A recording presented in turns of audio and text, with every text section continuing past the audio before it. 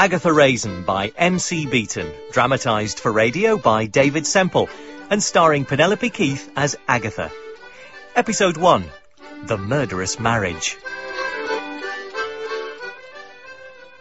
So, Aggie, you're finally marrying Mr. Right. Roy, I keep telling you, there's a problem. Well, bound to be. I mean, it's like a car that's been left in the garage for some years. It can be ever so hard to get it started up again. I don't have that many miles on the clock. Anyway, we have been for a test drive, and I'm pleased to say the bodywork can still cope with some dangerous bends. Oh, good. Because I was going to say there's always antifreeze. Roy, my problem is that I'm already married. What? Oh, Roy, are you all right? No, I'm not, actually. I've just spilt my Frappuccino down the front of my brand new Dolce & Gabbana. 25 years ago, I walked out on my husband. It had all been a bit of a whirlwind romance, and when we finally stopped spinning, I realised it had been the biggest mistake of my life. We had absolutely nothing in common. I wanted a career, he wanted a human punch bag. Oh, Aggie. So did you get a divorce? I didn't think I needed one. I mean, my view on marriage was been there, done that, never again. And I didn't think Jimmy would even notice I was gone. The man was in a permanent alcoholic stupor. It was like being married to a beer mat. So, where is he now? Well, that's the thing. Nobody knows. I mean, I assume he's dead. After I left, he went downhill fast. He was last seen living in Cardboard City, but he must have gone to that great doss house in the sky by now. Oh, you're always such a ray of sunshine, aren't you? So presumably the wedding's off until you know for sure. No, that's just the thing. It's all going ahead on the 25th of October. But you can't get married to James if your first husband's still out there, marinating his liver. Look, I just have to. I can't risk losing James. I've waited nearly 4 years for him to propose. If he finds out about Jimmy, he'll head for the hills. Well, surely it's better he finds out before the big day rather than on it. I mean, I prefer my wedding photos to be bridegroom and bride, rather than groom, and bride being led to a police car. Roy, I've got to take the risk. How do you think I became a successful businesswoman? I know it's a gamble, but the sensible thing is to just press ahead and pray that he's dead. Oh, that's ever so sensible. Have you ever heard of a word called bigamy? It's in the dictionary between balmy and bonkers. Hang on. When did James actually propose? 3 months ago. So why have you only just told me? Because I knew what you'd say. What would I say? Don't do it. And that's still what I'm saying. Yes, but it's too late now. On top of everything else, I'm selling my house. No, not your dear little cottage, with a lovely laburnum tree standing in a bed of cigarette butts. I want to move in with James. And with the sale of the cottage, we'll have the most wonderful life together. We'll be able to travel, see the world, eat in all the best restaurants. Well, just make sure when you leave these restaurants you don't step over your other husband lying in the gutter. Look, he's got to be dead. He's just got to be. Wanting someone dead doesn't necessarily mean they are. Or quite a few of my exes would be pushing up daisies. Well, that's where I want to ask a favour. I want you to go round Cardboard City and find out for sure. See if you can find anyone who knows what happened to Jimmy. Oh, what a treat. I love meeting winos in cardboard boxes. In fact, if he's not dead, I'll probably marry him myself. Coming! Got to go. Someone coming to look at the house. Aggie, please, this is the worst mistake since the captain of the Titanic said, no, go ahead, it's only an iceberg. Thank you for your support. Goodbye. I'm just coming. Oh, Chivers, leave the wallpaper alone. I'm trying to sell this place. Oh, it's you. Good morning to you too, Mrs. Raisin. Mrs. Wendell, sorry. I was waiting for someone to look at the house. Well, wait no longer. I come with just that very purpose. But you only live round the corner. I know, but I've recently begun a new hobby. Buying up ruined old properties and turning them into something special. Well, I've spent 5 years ruining this place for just such an occasion. Do you want to come in? I most certainly do. I have no wish to buy a pig in a poke. Well, you can come in then and poke to your heart's content. Oh, Mrs. Raisin, I feel inspired. I mean, strip away the fixtures and furnishings, and you've got quite a bit of potential. And just think what could be done by someone with taste. I'm trying not to. Are you planning to sell your own cottage? Oh, no. You don't expect me to live here, do you? No, I see this as an investment opportunity. Really? Yes. I shall convert your house into a small hotel. But, there are only 2 bedrooms. Yes. Perhaps the bon mot is not so much petite as bijou. I shall get a proper designer in to do it. Do you know Roger from the cottage on the other side? I can't say I've had the pleasure. Oh, he's such a sweet boy. At first I thought he was gay, but it turns out no, he's just Welsh. But, don't you need a safety certificate and fire escapes? Details, Mrs. Raisin, details. And this is a very good time to get into the hospitality industry. You see, Sainsbury's has a special offer on croissants. Oh, yes. Perhaps you'd like a look around. Indeed. Hello, Chivers. I see you've got a lot of clothes hanging about. Are you lacking in closet space? No. Actually, I'm just choosing my wedding outfit. Oh, the wedding. Oh, well, I can see that dress is an old favourite. Of course, I am unable to attend. I shall be giving my Lady Windermere's fan to the people of Prendergast. Well, I only hope they find a use for it. It's a funny thing, Mrs. Raisin. Yes? I was speaking to the Reverend Bloxby, and he seemed to think you were a widow, but I always thought you were a divorcee. No. No, the Reverend Bloxby's right. Really? How long have you been a widow? The normal amount of time. A few years. Oh, how peculiar. Oh, well then, my mistake. Spare some change, please. Spare some change. Spare some change, please. Hello. Huh? Who are you? My name is Roy. Look, do you mind if I sit down for a minute? I'm absolutely exhausted from walking the streets for the past 6 hours. But, I wonder if you can help me. I'm looking for a gentleman of the road by the name of Jimmy Raisin. Jimmy? And there's a blast from the past. What makes you think I might know him? Well, I was thinking he might be a colleague of yours. I mean, you might have slept together. I mean, I'm not suggesting there was anything sexual, obviously. Although, maybe there was. It's not for me to say. Oh, perhaps I do know Jimmy. Oh, what's it worth? All right. Will you tell me for £5? Make it 10. Oh, you drive a hard bargain. 5 and 7, 8, 9, 10. There you go. Yes. I know Jimmy. I kind of guessed that, but can you tell me where he is? Aye. Well? That'll cost you extra. Honestly. Look, that's all I've got, I promise. Aye. I knew Jimmy. I knew Jimmy very well. But he doesn't live here anymore. So where is he living? Aye. You see that big building over there? Oh, that sort of great big glass blancmange. Aye, that's the one. Well, Jimmy's gone to live in that. Oh, is it a dropout centre? I mean, drop-in. Aye, something like that, but I wouldn't go there. I wouldn't go there if you paid me. Well, thanks for the information. I'd best be going. Hey, hang on a wee minute. Who are you, by the way? I told you, my name's Roy. No, are you the police or the social? No, actually, I'm a public relations executive. Aye. I used to work in PR. Did you? Oh, lovely. Now I know what I've got to look forward to. It was some Now, time that we had a wedding. Now, at this point, the bride passes her bouquet to the matron of honour. Here you are, Mrs. Bloxby. Thank you very much. And the best man sits... Oh, where has DC1 got to? Lord, I think he popped out to answer his mobile. Sorry about that. Chief Inspector having a bit of bother with joyriders. Really.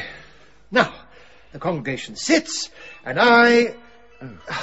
If there's one thing ruins the ambience of a 17th century church, it's 21st century technology. I think that would be your phone, dear. Yes. Miss Edward. Yes. The Reverend Bloxby. Oh, I can't wait to get the flowers organised. We're decorating the altar this evening on a theme of mists and mellow fruitfulness. So I've got the Carsley Ladies Society scouting round the hedgerows looking for pine cones. Oh, marvellous. I mean, it's always such a shame when they're just swept into the gutter. Oh, yes. There's something I keep forgetting to ask you, Mrs. Raisin. Yes? Well, I was talking to the Reverend Bloxby, and he says you still haven't managed to get hold of your husband's death certificate. No, not yet. But as you know, the circumstances of his death were somewhat unfortunate. Well, if it was anyone else, that would be a problem, but I do trust you implicitly. And have you sorted out your honeymoon yet? Oh, yes, we're off to Corsica. Sun, sand, and a bracing stroll to Napoleon's birthplace. Just as soon as the sale of my cottage goes through. A little bird told me Mrs. Wendell was buying your house. The little bird told the truth. Oh, how lovely. Oh, that will be nice. You'll have Mrs. Wendell living next door to you. Yes, we'll have Mrs. Wendell living next door to us. I must say, it's the most marvellous time of year to be getting married. I mean, it's just to the point, but it all seems so grey and autumnal. And suddenly, I feel as if it's springtime. Oh. No, really, it's all so exciting. I find it quite hard to finish my breakfast some mornings. Mrs. Raisin, are you all right? Mrs. Bloxby, I don't know if you've noticed, but there's a large brown rat. Yes. Underneath the communion rail. Lord, So there is. I told Alf there were some strange marks in the communion wafers. Still, at least it's a Church of England, wrote it. Right, perhaps you want to get hold of Renico? Oh, yes, straight away. I mean, it would be awful if something like that turned up in the middle of Mrs. Raisin's wedding.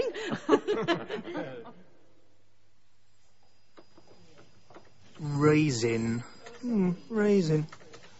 Oh, of course. You mean Jimmy. That's the one. Yes, Jimmy Raisin. One of our success stories. Do you know, when we met Jim, he was in a bad way. Oh, but now he's off the drink, taking pride in his appearance, and he's even got a little job in the local library. So you mean he's alive? Yes. He wouldn't be awfully good as a librarian if he were dead. No, I suppose not. Did you say you wanted to see him? Oh, if it's not too much trouble, I think it's wonderful what you do with these People? That's the word. And you're a relative, are you? No, a friend of a friend of a friend sort of thing. We only just found out that he was a homeless person. Or a person with homelessness. And why exactly did you want to visit him? To tell him that we care. Right. Well, Jimmy's not in the best of health, so I'd rather you didn't stay too long. But if you'd like to follow me. Lovely.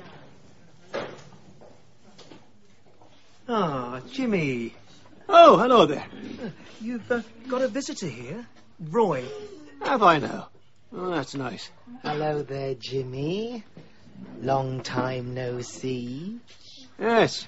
In fact, I can't remember when I last saw you. Right. Well, I'll leave you two alone, shall I? Thanks, Martin. Thank you. So, who the hell are you? My name is Roy, but that's not important. I'm here on behalf of a woman called Agatha Raisin. Do you remember her? You used to be married to her. Oh, no. There's no use to be. Me and Agatha are still married.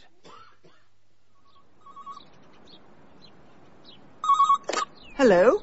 Aggie, do you want the good news or the bad? Good news. Jimmy Raisin's only got 6 weeks to live. Oh. And the bad? He wants to come and visit you. What? Apparently, he read about your forthcoming nuptials in the Daily Telegraph. Jimmy wouldn't read the Telegraph. No, but he has been known to sleep under it. You don't get the same warmth under a tabloid. Oh, James would have to put an announcement in the one remaining broadsheet. He seems quite a nice chap, really. And I think he still carries a torch for you. I do not need to hear that. But, he's not likely to make it to the Cotswolds in his condition, is he? Oh, can you imagine the consequences if he did? Especially on your wedding day. Look, it's not going to end up that way, because on the big day, you will be outside the church on sentry duty. And if Jimmy turns up... Aggie, oh, I hate to say it, but I can't actually come to your wedding. What? Well, my mum's going to be in hospital. She's having a hip replacement. She's been waiting over a year. 1 year? I've been waiting nearly 5 years for my wedding. Well, let's just hope it's not like waiting for a bus. You wait 5 years for a husband, and then 2 come along.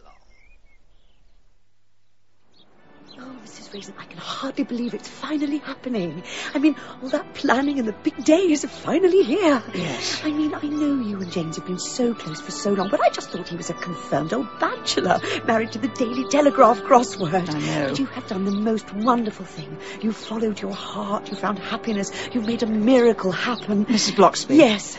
Please stop talking. Oh, right. I think it's time to go in.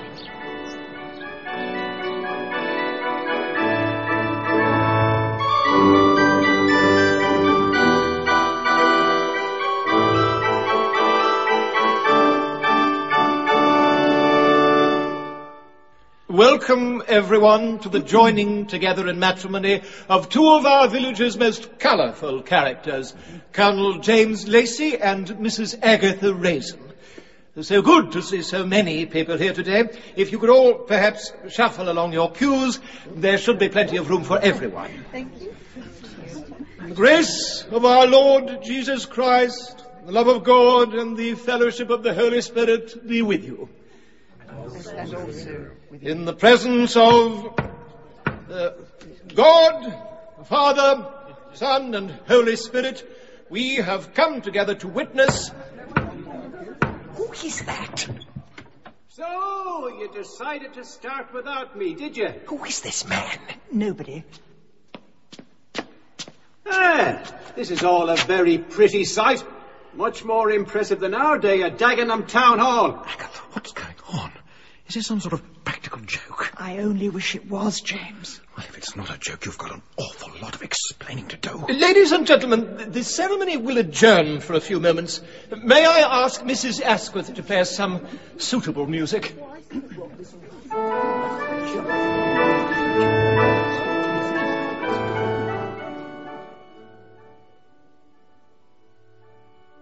So, let me get this straight. You're saying you used to be married to Mrs. Raisin?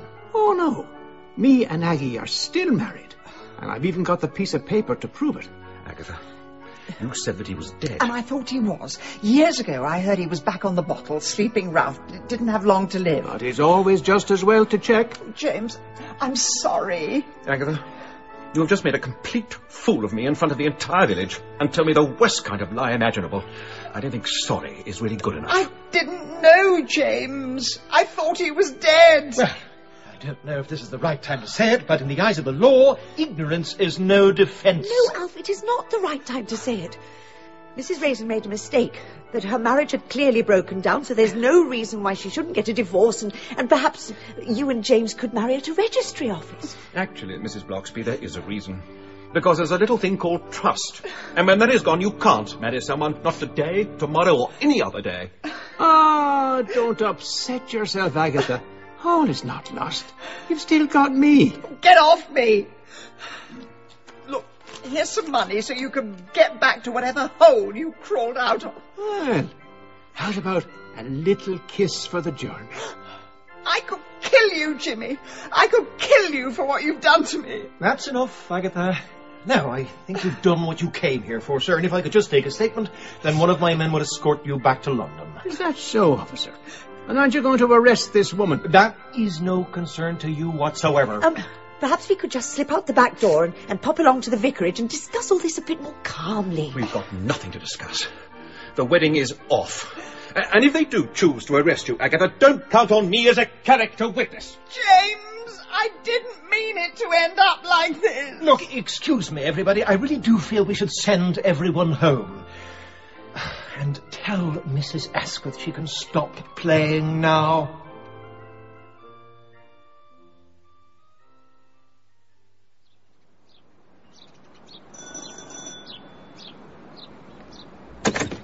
Oh, it's you. Yes, Mrs. Wendell, it's me. I don't know if you've heard. I have indeed. The news of your behaviour has spread through the countryside like foot and mouth disease. Yes, well, as you can imagine, right now, James doesn't want to be under the same roof as me. Well, I can't say I'm surprised. Still, hopefully one day he'll pick up the pieces and start anew with someone worthy of him.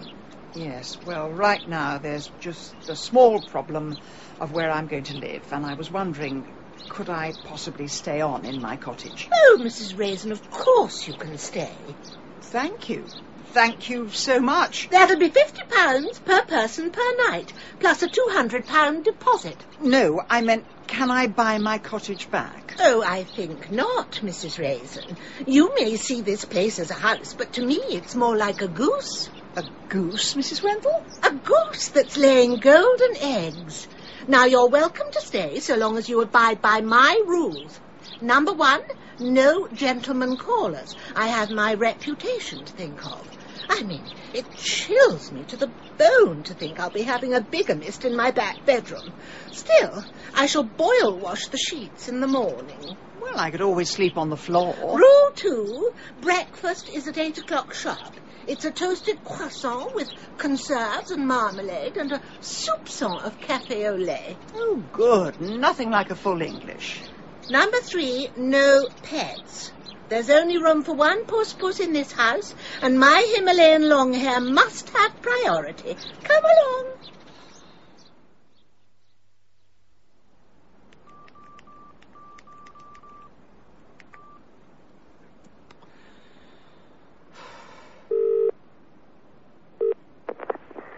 Hello. You've reached the answer phone of James Lacey. Please leave a message. James, it's me. And I realise right now you'd rather have your tongue torn out than talk to me, but please believe me, I didn't want this to happen. I thought Jimmy was dead. He's certainly been dead to me for 25 years, but I was terrified of losing you, and I'll do anything I can to put things right between us. Chivers? Oh, Chivers. Has James kicked you out as well? You can stay here tonight if you're very quiet. This isn't our house anymore. It's Mrs. Wendell's bed and breakfast come prisoner of war camp. That's right. You curl up on the bed. Nothing can stop you sleeping. But I'm going for a walk.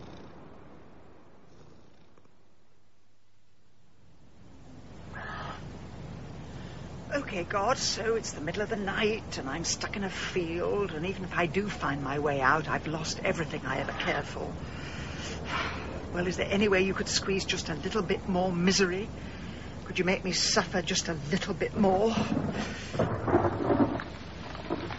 Oh, thank you so much. Oh! Well, now, Agatha, it's a small world. Jimmy, what the hell are you doing here? Well, that's not very nice. And I made so much effort to come up and see you. You made my life hell 30 years ago, and as soon as I found a better one, you came to destroy that as well. You should never have walked out on me. And you shouldn't have done the things you did. I never laid a finger on you. The bruises have gone, Jimmy, but the memories won't fade. Ah, don't be like that. I had to walk 80 miles to get here, you know. Sleeping in ditches, eating whatever the bin man left behind. So, how's about a kiss for your ever-loving husband? Get off me!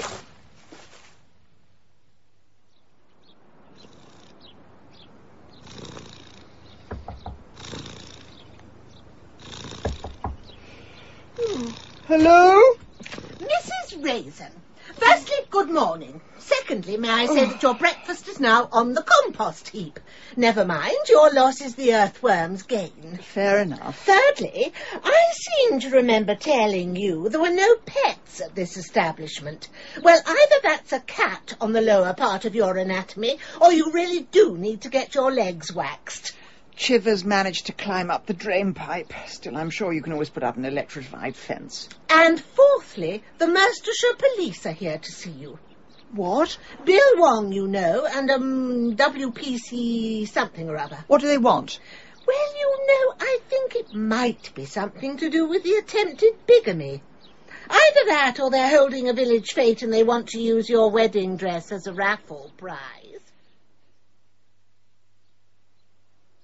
Bill, can I just say I'm so sorry? Good morning, Mrs. Raisin.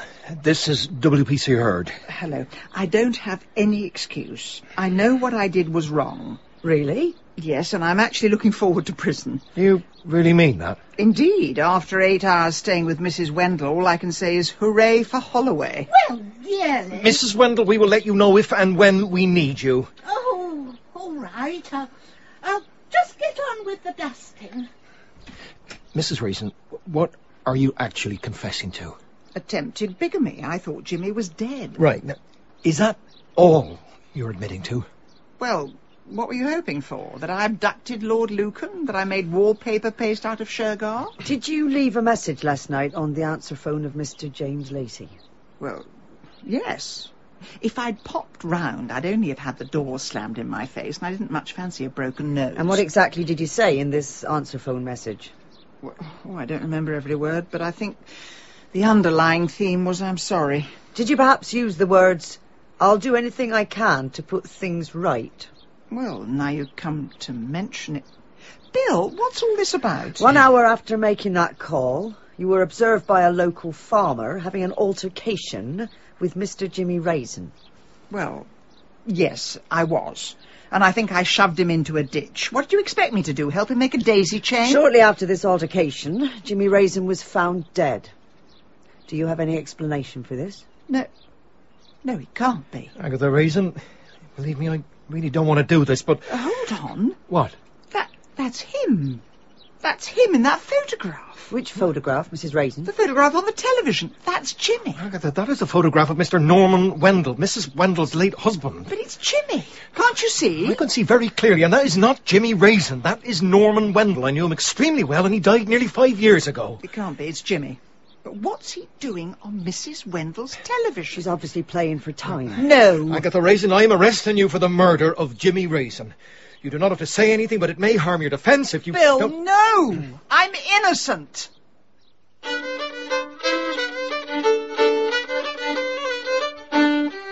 In Agatha Raisin, Penelope Keith starred as Agatha, and Malcolm Sinclair was James. Mrs. Bloxby was played by Liza Sadovy, and D.C. Wong by Stephen Hogan.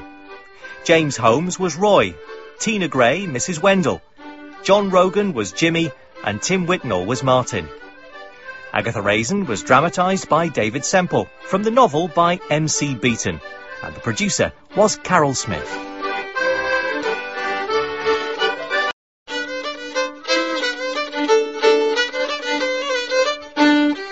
Agatha Raisin by M.C. Beaton, dramatised for radio by David Semple, and starring Penelope Keith as Agatha. Episode 2, The Disappearing Trick.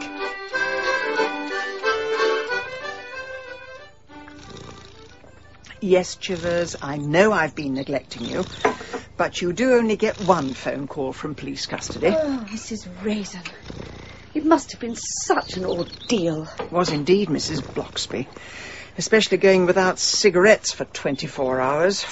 Still, all that matters is getting my name cleared and the charges dropped. Oh, well, you're welcome to stay at the vicarage for as long as that takes. Oh, thank you.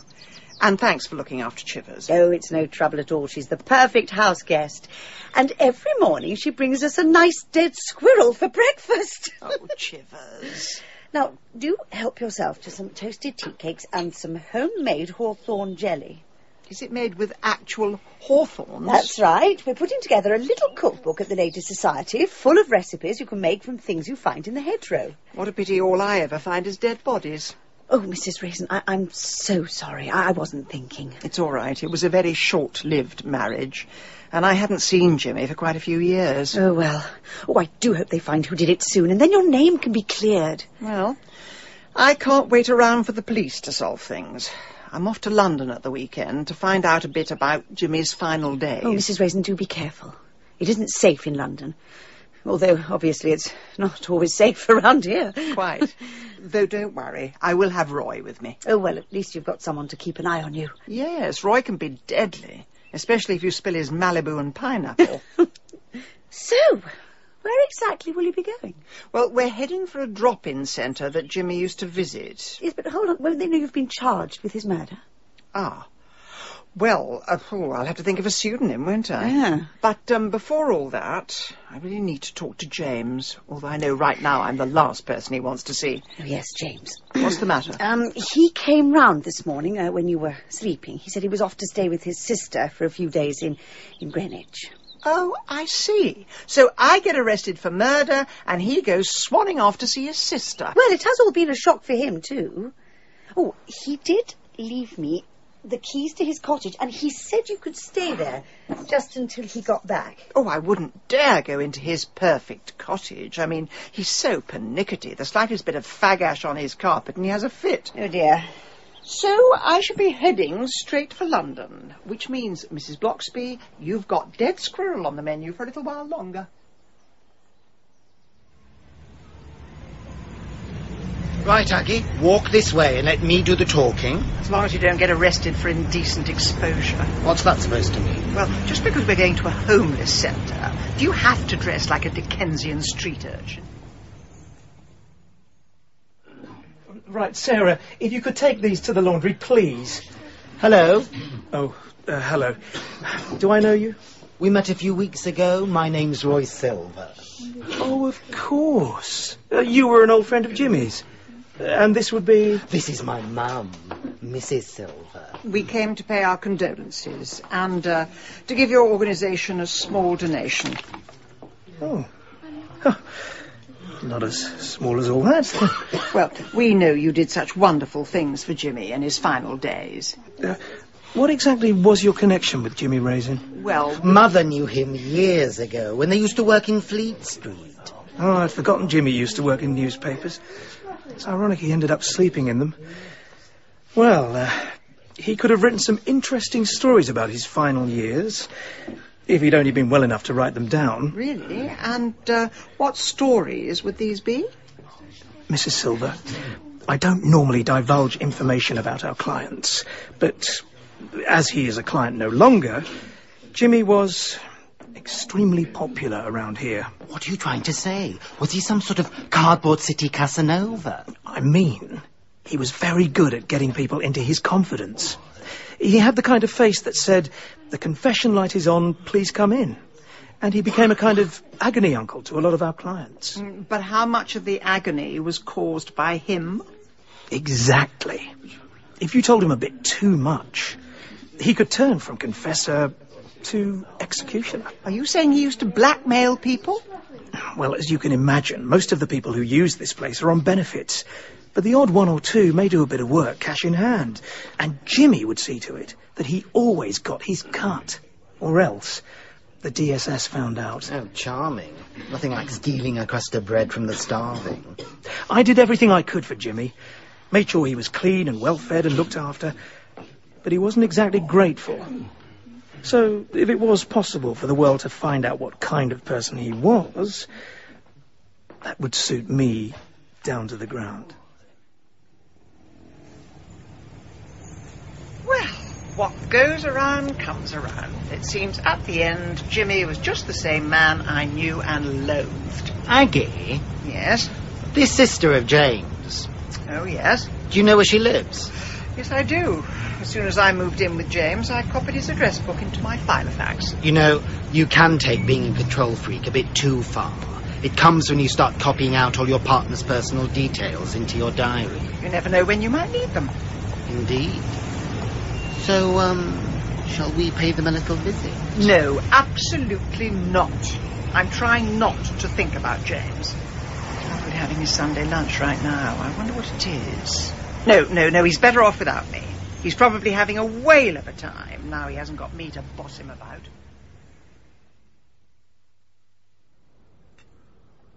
James, are you actually going to eat that?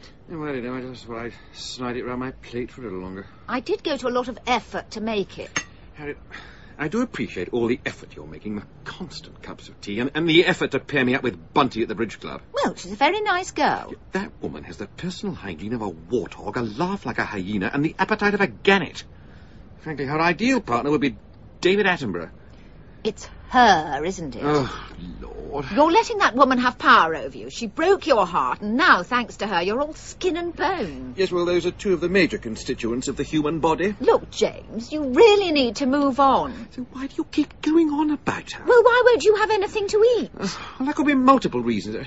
Perhaps I'm simply not in the mood for monkfish. Look, it's only been a week. You can't expect me to just snap out of it. Oh, honestly. Well, if that's the Jehovah's Witnesses, I shall tell them I'm a Satanist. Yes? Hello. Yes. Is James Lacey there? Who wants to know? Agatha Raisin. I mean, that's not me, obviously. She's waiting in the car. Oh, the brazen Mrs. Raisin. Well, I always knew she was the Wicked Witch of the East, so I'm not surprised she sends munchkins to do her dirty work. What's going on, Harriet? Who's... Oh, it's you. Yes, James, it's me. Well, I don't suppose you've come round to borrow a cup of sugar. No, I've come here to tell you that you really need to have a word with Agatha. Do I indeed? And what's there to talk about? Well, she wants to say sorry and to find out how you really feel about her. Really? Well, I'd have thought the fact that I've just moved 80 miles away from her might give some sort of clue. Well said, James. Now push off, you horrible little man. Look, I'm not going till you promise to talk to Aggie. Get your foot out of my door. You're ruining my beautiful Farrow and Ball paintwork. Well, you're not doing much for my fabulous Prada trainers. It's all right, Harriet. You can put him down. I think I'm the one you want to strangle. Agatha. James. So, did you get my letters, my emails, my answer phone and text messages? I did indeed. I pressed delete so many times I may suffer from repetitive strain injury. James, I am so sorry about what happened, and I didn't mean to hurt you. I really thought Jimmy was dead, and when I found out he wasn't, well, by then it was too late. And I knew he was going to die eventually. We're all going to die eventually. You really should have waited for him to make a decent fist of it. But that's the difference between you and me. When I was in the army, if we had orders to kill, it wasn't enough for the enemy to be nearly dead, or well on the way, or dead-ish. They did actually have to reach a state where their toes were turning blue. I know what I did was wrong, but I only did it because I couldn't bear the thought of losing you. Alas, I had similar feelings towards you, although, in retrospect, I realise I was misguided. James. Your phone is ringing. It doesn't matter. This is important. I really think you should pick up. There's clearly one person in this world who wants you. Hello. Well, I hope you're pleased with yourself. What's that supposed to mean? Really? Picking on a poor woman when she's at her most vulnerable. She's about as vulnerable as a Sherman tank. When did this happen? Breaking her heart like a tiny flower crushed underfoot. I used to have a heart once. Really? Well, I find that very hard to believe. Now, if you'll excuse me, we're finishing off our Sunday lunch. Yes, of course. Well, I hope you choke on a chicken bone. Actually, we're not having chicken, we're having monkfish. Oh, yes, of course. Well, pardon me for messing with a man who eats monkfish. Indeed. I'll be there right away. Thanks. Well, James, it looks as though you'll have to avoid eye contact with me for a little bit longer. Mrs. Wendell is prepared to sell my cottage back to me, so I'll be moving next door to you in a few days. Oh, Lord. Furthermore, the police have dropped all charges, so I'm an innocent woman. Well, that's debatable. And since good things come in threes, I'm off to buy a lottery ticket. Come along, Roy. Bye.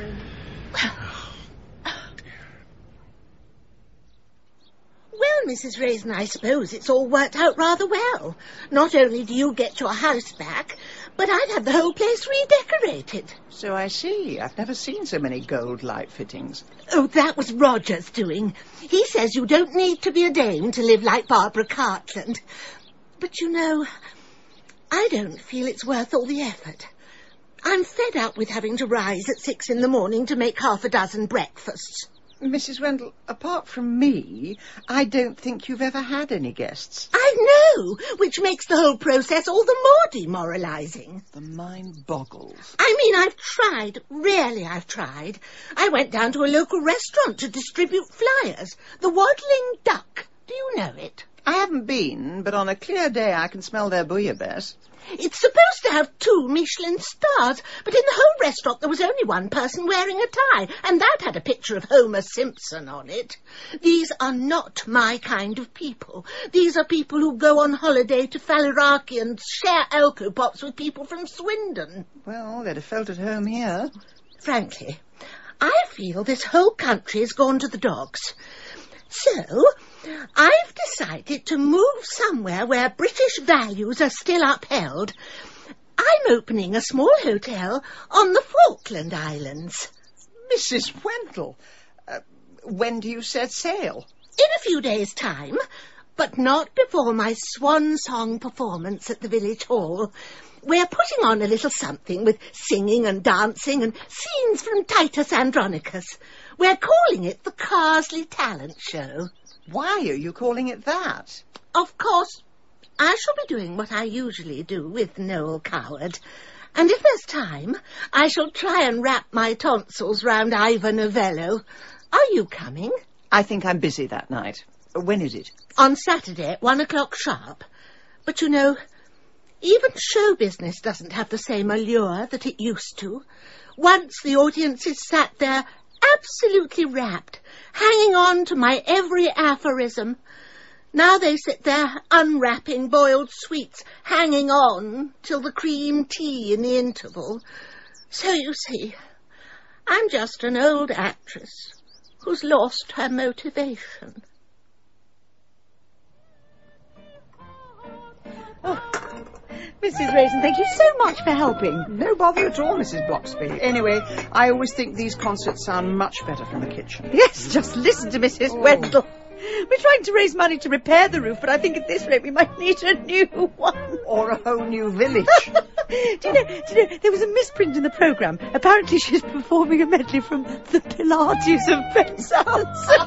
I tried Pilates once. Left me in absolute agony, but not as much as this. But we shall miss her when she's in the Falklands. Yes, they were probably still here. Oh, and I pity those poor penguins. Yes. Mrs. Bloxby? Yes, dear. When did she decide to set sail?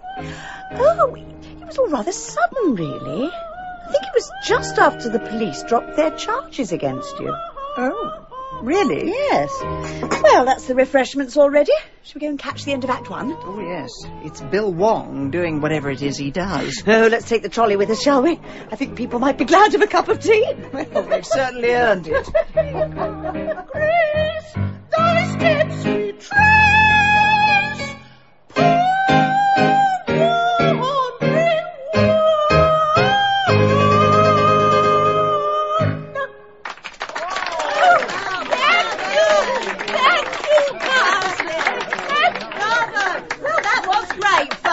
But now it's Detective Constable Wong, and he's going to be performing feats of mystery and imagination, and they'll be followed by a much welcome cup of tea. Ladies and gentlemen, Bill Wong.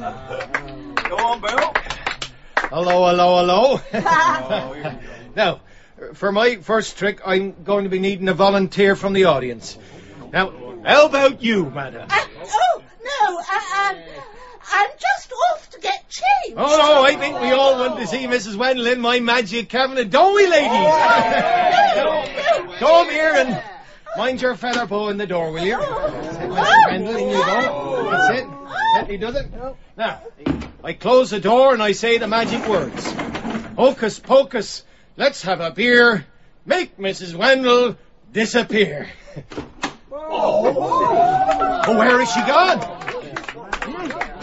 Well, I'll just file a missing persons report, and then I say, hocus pocus, come back, my beauty. One more beer, not while I'm on duty. Hang on a minute. Where is she gone? I'm not surprised you can't find her, Bill. Can't find your brains on a good day. Thank you, Mrs. Poggle. Thank you.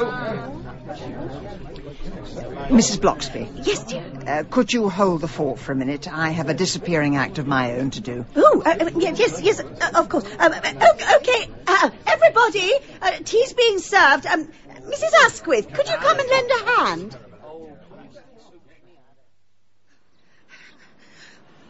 Mrs. Wendell? Oh, Mrs. Raisin, you caught me by surprise. Not half as surprised as Bill Wong was when he found his magic cabinet empty. Oh, yes, I feel dreadful about that. I just suddenly had an attack of claustrophobia. Indeed, there were 100 people who witnessed your terror. Well, I must get back. Lots of packing and so forth. I'll come with you. You can come as far as my threshold, but I'm afraid I'm far too busy to ask you in for tea. Oh, a cup of tea is the last thing I was hoping for. Very well then, but quick, Six, I've got lots to do. Oh, you can't go that way. What? Why ever not? Well, Mulberry Street's closed for the burst water main, but we could cut across Hunter's Field. All right, Hunter's Field it is then. I must say it's come as a bit of a surprise to everyone that you're leaving, having been part of village life for so long. Really? Well, I can think of many reasons one might wish to leave England, and if you don't know them, I suggest you read the Daily Mail. Interesting that you made your decision just after the police dropped their charges against me. I wasn't aware of the precise timing. The whole world doesn't revolve around you, you know. I imagine when the police let me go and started looking for new suspects, 1 or 2 people must have been very anxious. Well, I'm sure the murderer was. Whoever he or she might be. Yes, they must have been. Almost as anxious as you were when D.C. Wong led you into a small, dark cabinet and closed the door. Mrs. Raisin, you seem to be off on one of your reveries again. Hardly surprising. After all, we are in the exact spot where Jimmy was murdered. Are we? Oh, I didn't know that. I went for a walk in the middle of the night and I happened to bump into Jimmy. We had a blazing row, at the end of which I pushed him backwards into this ditch. Oh. Only I now realise Jimmy and I weren't alone. Someone had followed me here, and when I was gone, they stayed and finished off what I'd started. Oh, how very tragic. Are you all right, Mrs. Wendell? Yes. Why shouldn't I be? You seem to be fingering your pearls. Well, it unsettles me, talking about that poor man. And yet you never met Jimmy. Or did you? Mrs. Raisin, what are you insinuating? Mrs. Wendell, believe me, I'm the only person in the world who knows what you went through. Jimmy had a horrible habit of hurting women. He spent weeks using his silver-tongued charm on them, but as soon as they were under his spell, he would put the boot in. Now, I don't know what he did to you, but I promise you, you don't have to suffer alone. Mrs. Raisin, of all the people in the world I could unburden my heart to, I never thought I'd choose you. I met Jimmy just over 20 years ago. It was when my husband Norman and I were first married. You never met Norman, did you? But he was a wonderful man. Big and broad-shouldered, but with puppy dog's eyes. And in those days, everything between us was almost perfect. Except? Except we couldn't have children. Norman said not to worry, we had each other, but I kept thinking if we didn't have a family, what was going to keep us together when my charms started to fade? My doctor seemed to think the problem lay with Norman rather than me, but he refused to accept there was a problem. He said, just give it time, the stork will arrive when it's good and ready. Yes, men are awfully good at burying their heads in the sand. But where does Jimmy come into this? On our 5th wedding anniversary, Norman whisked me away to the most wonderful hotel in West London. I mean, we're talking crystal chandeliers in every bathroom. But sometimes, if you're in the most beautiful surroundings, it only makes you realise how lonely you are inside. I know the feeling well. Jimmy Raisin was working in that hotel as a bar steward. A frightfully dangerous occupation for someone with his condition. And every evening, as I lost myself in a creme de menthe, he used to look at me with his beautiful emerald eyes. Yes, they were beautiful when they weren't swimming. Oh, Mrs. Raisin, this is so hard to say, but I won't be free till I've said it. Sometimes, when Norman was snoring, I would go downstairs for a nightcap. Jimmy poured me a drink and I poured out my troubles. And after one drink led to another and another, I let him take a long, hard look into my well of loneliness. And when we were both up to our necks, so to speak, He told me that he could give me the most wonderful gift that would probably save my marriage. He could give me the gift of a baby. I can almost hear him say it.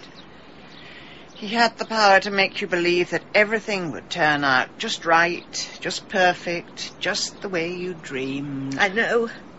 And all I could dream about was having a baby. I know it sounds sordid, but we were strangers in the night. For one insane moment, it seemed the answer to my prayers. Jimmy did bear an extraordinary resemblance to Norm. So if our liaison should have borne fruit, the baby would have had Norman's puppy dog eyes and Norman's perfect little nose. So you went to bed with Jimmy? Not to bed as such. We made love behind the bar on a packing crate containing 200 bottles of Canada Dry. 9 months later, my son Edward was born. He was gorgeous. I mean, he still is gorgeous. And for one magical moment, it looked like we were all going to live happily ever after. There's always a twist in the tale? Yes. I forgot that as an employee of the hotel, Jimmy was able to find out where I lived, and he naturally turned up to wet the baby's head. He was a very hard man to get rid of. Indeed, and he stood on my doorstep, demanding to see our son. But Norman was home, and he heard every word. He sent Jimmy away, but the damage was already done. It poisoned our marriage. Norman never forgave me, and in time he even turned Edward against me. I mean, Eddie's at college now, but he never phones. He never writes. When you first met me, Mrs. Wendell, you must have been a bit surprised by my surname. I mean, Raisin's not the most common of names. It did surprise me, and it wasn't long before the penny dropped. It's a very small world, Mrs. Raisin. But then, broken-hearted women always seem to gravitate towards villages, in much the same way that drunks move to big cities. A month before my wedding, you were very keen to find out if Jimmy was still alive. At first, I thought you were just being nosy. But now I realise you wanted to know if he'd be coming to the wedding or not. That's right, Mrs. Raisin, because the very thought of it made my blood run cold. And when I heard he was here, I could feel the hairs on the back of my neck stand on end. But I thought, stay calm, wait for him to leave. I won't see him, I won't talk to him. But you left the house in the middle of the night, and I couldn't resist the temptation to follow. Mrs. Wendell, it took a lot of courage for you to tell me this. And now, I really think you should tell the police. Because even if you run away, the pain will go with you, and you'll never be free. Jimmy will have you in his power forever. I couldn't tell the police. I mean, they wouldn't understand what I've been through. Well, Jimmy led me to. Well, then I will gladly stand up in court and tell the world what a monster Jimmy was, and quite how far I would have gone to get rid of him. But that's just the thing. We'll never get rid of him. What do you mean? Oh, Jimmy hasn't gone. He's still here. He's lying over there in that ditch. Mrs. Wendell, I'm not falling for that. Oh, there is someone. It's all right, ladies. It's only me. And I'd like you both to accompany me to the police station. Oh, poor Mrs. Wendell. Yes, I don't exactly approve of what she did, but I can understand exactly what led her to it. I do hope prison isn't too much of a trial. Oh, she's a tough old bird. Yes.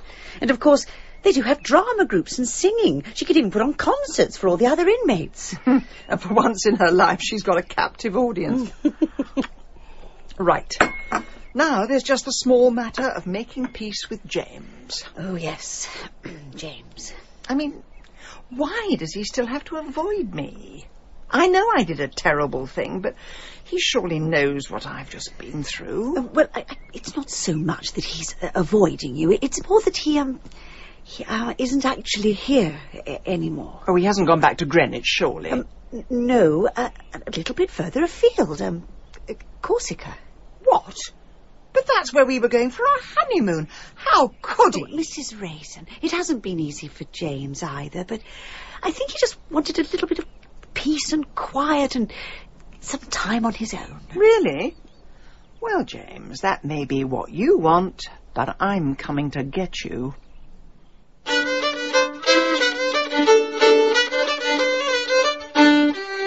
In Agatha Raisin, Penelope Keith starred as Agatha, and Malcolm Sinclair was James.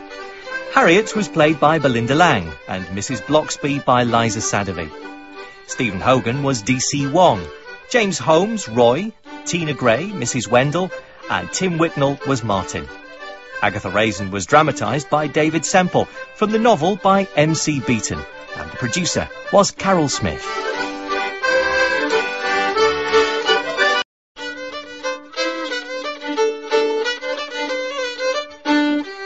Agatha Raisin by M.C. Beaton, dramatised for radio by David Semple and starring Penelope Keith as Agatha.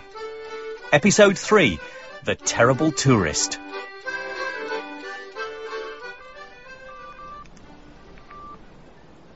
Hello, Mrs. Bloxby, it's me. Yes, I got here in one piece, in spite of flight delays, security scares, and some frankly terrifying airline food. Yes, the sun is shining. It's always shining in Corsica. Begins to get slightly tedious. Hold on, that's the door. Come in! Your breakfast, madame. Oh, good, a breakfast tray. Could you put it next to yesterday's breakfast tray, or the lunch tray, or the supper tray? In fact, you could add it to my tray collection. Shall I remove these, madame? Oh, there's an idea. Sorry, Mrs. Bloxby. No, there's no sign of James, and I've been round all the tourist attractions, so I suppose all I can do is wait. I go now. That's another good idea, unless you were planning to stay and watch me eat it. So, that's where I am. I mean, it's all very scenic. The sea is very green, the sky is very blue, but I can't say any of it thrills me. I suppose all I can do is hope for some interesting cloud formations. Yes. I go now. Are you still here? Oh, I see. Here you go. €5. Thank you, madame. Good morning. And the same to you. Sorry about that, Mrs. Bloxby. The staff are maintaining the French reputation for dreadful customer service, and I'm keeping up the British reputation for whinging. Anyway, no news. I'll let you know if there is any. Yes. Bye. Finally, breakfast. Oh, honestly, is it that hard to put the tea bag in the pot before you pour on the boiling water? Hang on a minute. I wonder, would he know? Excuse me? Yes, madame? Jean-Pierre, I was wondering, could you give me a list of all the car hire firms on the island? But yesterday I gave you the address of Corse Cars. Yes, I know you're on commission from Corse Cars, and every time you say their name you get €1. But I want the address of all the hire firms. No, madame, there is no need. Corse Cars is the main one. Oh, listen, why didn't you stop being so difficult and give me what I want? No, madame, not possible. I go now. Yes, you do that.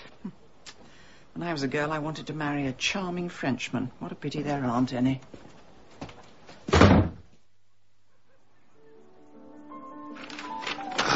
Now then, one across. Oh, dear. Hello? Brinsley, thank you so much for getting back to me. Yes, I think I left a message on your answer phone, and then you phoned back and talked to my answer phone. Oh, yes, it's absolutely superb on the island. Bracing weather, lots to do, and of course I'm only a short jog away from Napoleon's birthplace. I have internet access, so of course I can download the Daily Telegraph crossword and the Sudoku. And you'll never guess, there's actually a shop here that sells Robertson's marmalade. No, I have not seen Mrs. Raisin. I haven't heard from her, and I do not intend getting in touch. Life is too short and too precious to waste on past mistakes. Oh, yeah, well, that may be your view, but I would rather have my eyes gouged out by herring gulls than see that woman again. Yes, harsh, but fair. Yeah. Well, thanks for phoning, Brinsley. And you can tell Harriet she's not to worry. And she's not to overwater her paphidiums. Goodbye. Right. Now, where was I? one across. Madman is at a mountainous island. 8 letters. Madman is at a mountainous island.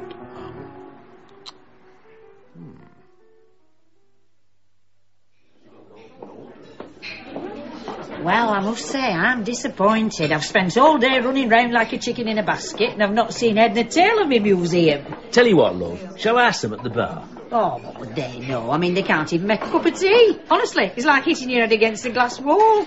Well, look, Olivia and I would love to see Bonifacio. Bonifacio? What, that big place up on the hillock? It's a beautiful medieval town with a Gothic church and a cemetery. Well, if you want to spend your day chin-wagging with corpses, that's you a shout. But I'm not going up all them steps. My feet would kill me if I did that. Look, perhaps we should just split up. George and I can go to Bonifacio and you can look for your museum. Oh, that's very nice. We take you all this way and you drop us like a cat on hot tin roof. Excuse me. Oh, hello there. I couldn't help noticing you were speaking English. Well, we do our best. I was wondering, do you know your way around the island? We haven't seen as much of it as we'd like to. Here, come and sit with us. Oh, thank you. Hold on, I think I know you. Aren't you staying at the Imperial Hotel? Yes, I am, actually. I knew your voice from somewhere. You're down the corridor from us. I'm sure I've heard you shouting at room service. Oh, dear. Guilty as charged. My name's George, by the way. I'm Agatha. Olivia. I'm Sam. And I'm Ella. Oh, so you're... Yeah, that's right. We're Sam and Ella. We've heard all the jokes. Yes, I can imagine. Well, I was just wondering... Gee, I wouldn't fancy an egg butty off them two. Quite. Now, do you know... They say you are what you eat. So what the hell have you two been having? Yes, now, I was wondering... Do you have any idea how to get to Pimoggio? You know, the old town up on the mountainside. I did ask at tourist information, but they shrugged at me in a menacing manner. Well, there is a road.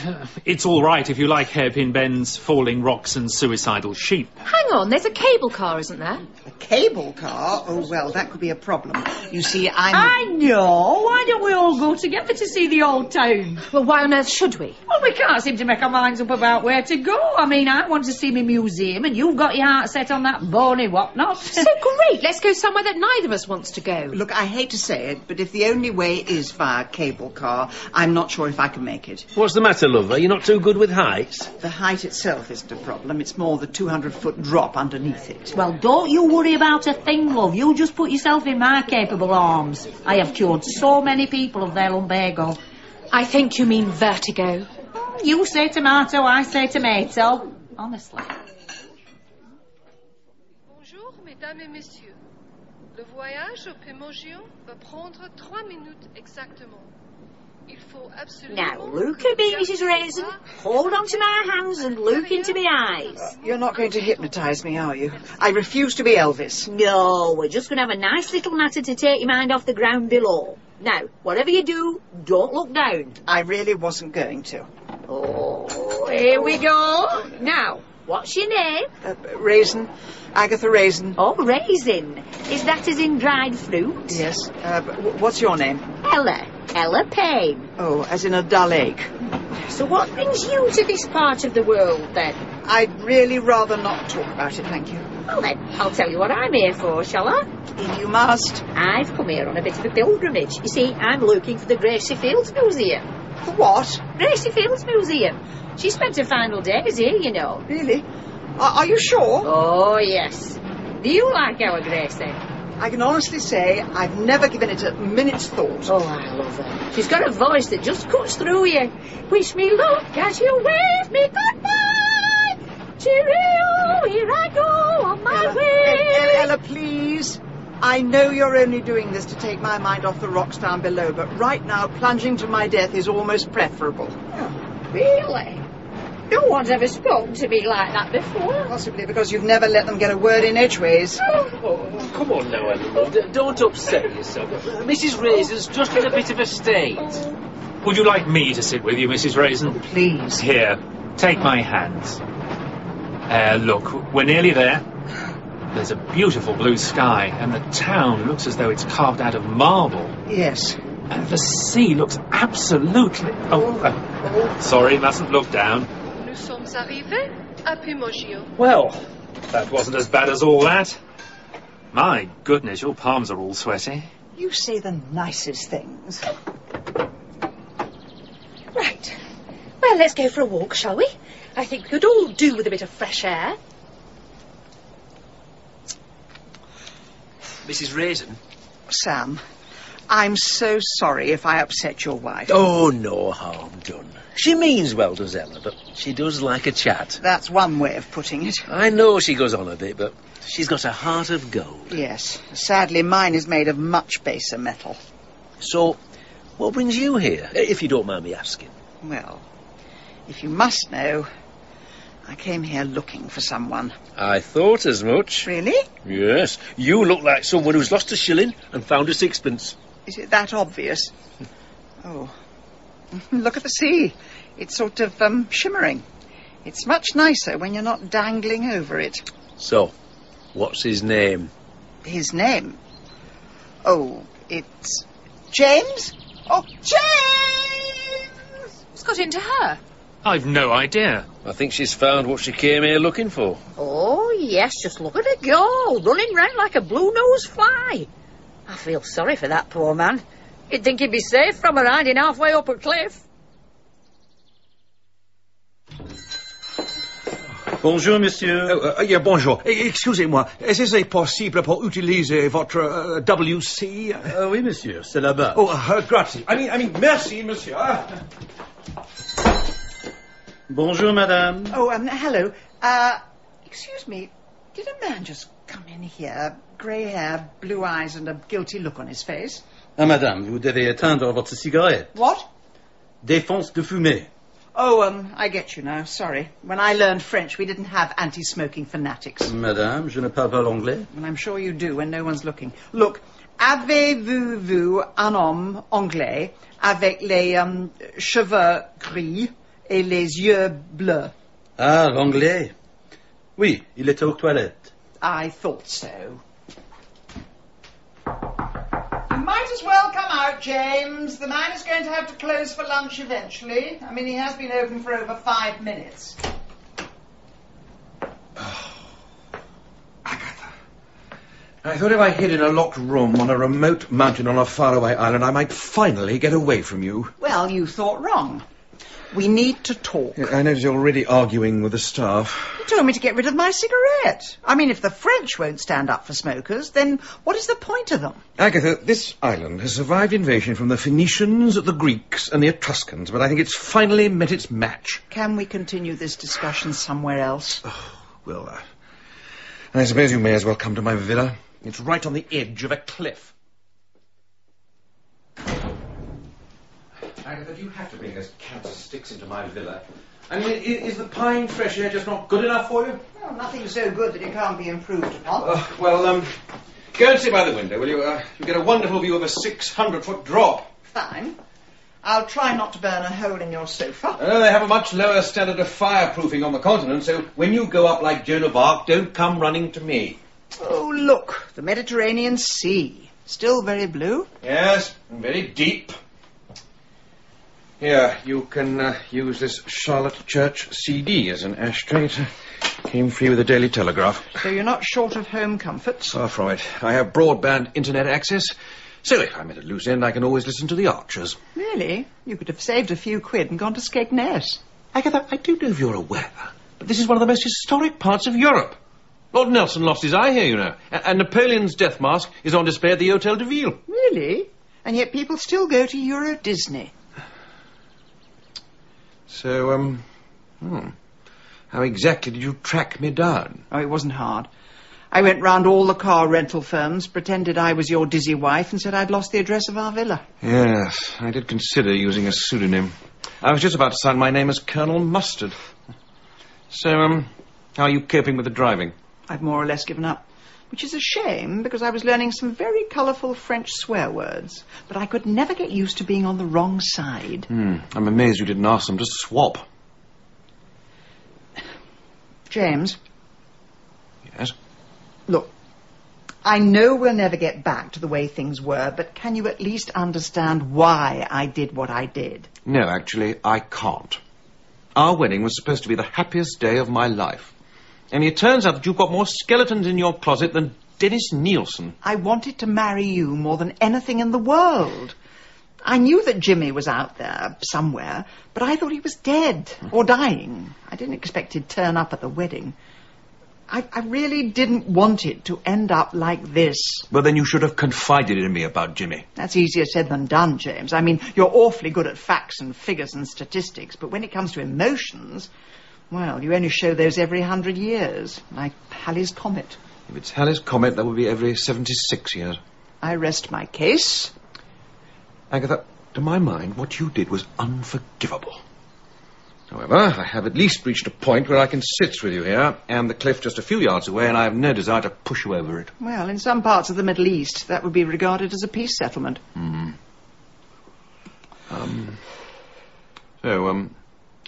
were those people you were with? Oh, the usual mismatch of Brits abroad, all bonded by a common language and a hankering for Marmite. Oh, good Lord, I missed that. George and Olivia, that's the young couple. Well, he's a high-powered solicitor, probably sent here by Nelson's grandchildren to sue for the missing eye. What about the other two? The sort of phosphorescent blonde of the man who looks like a scarecrow. Oh, that's Salmonella. Salmonella? As in the intestinal food bacterium? Yes, they've heard all the rotten egg jokes. I'm surprised they married when it led to such an unfortunate pun. Well, some people do. In spite of all the obstacles. Yes, and, what brings them to Corsica? Well, Ella, but that's the bottle blonde, apparently came here to visit the Gracie Fields Museum. There isn't a Gracie Fields Museum. Oh, there must be. She was buried here. I think you'll find she died on the Isle of Capri. Did she? How do you know that? The fact has somehow inveigled its way into my subconscious. Sadly, the human brain doesn't come with a delete button. Well, she will be disappointed. She's torn out great handfuls of peroxide looking for it. Good Lord. The curse of the low-cost airline comes to Corsica. I'd forgotten what a snob you were. Ordinary people do have a right to enjoy beautiful places. The woman came to an historic Mediterranean island in search of a Gracie Fields Museum. She deserves everything she gets. You must be at home here, with all the history. The geography's rather impressive, too. Do you know there are more fjords here than in Norway? There are more canals in Birmingham than in Venice, but quantity isn't everything. I'm actually thinking I might stay here, you know. Perhaps just keep a little pied-à-terre in London. And leave the village? Yes. I mean, this place is perfect. Except for occasional unwanted visitors. James, I'm going to follow you wherever you go until we make peace. There's absolutely no point. I strongly suggest that you go your way and I will go mine. I don't want to, James. I want to be with you. Where am I going to go without you? Well, there's always the Gracie Fields Museum.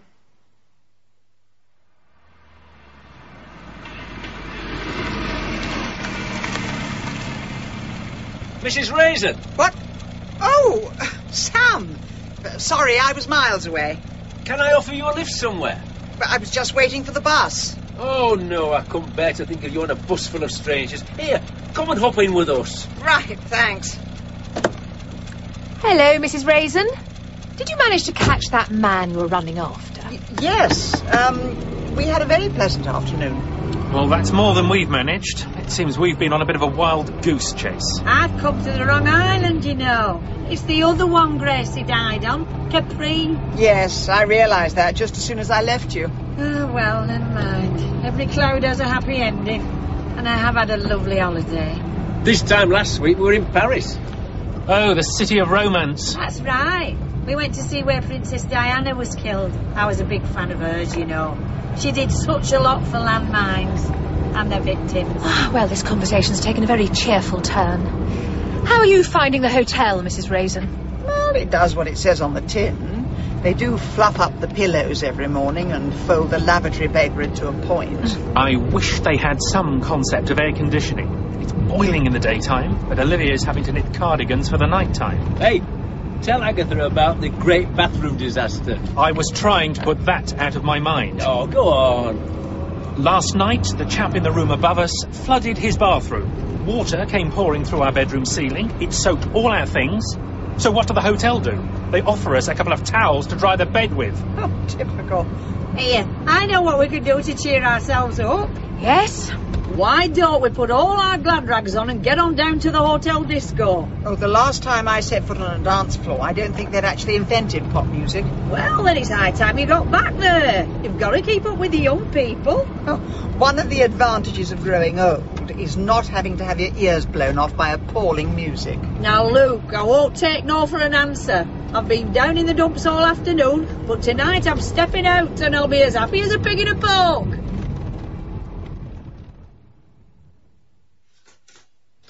Oh, what do you wear to stand underneath a glitter ball?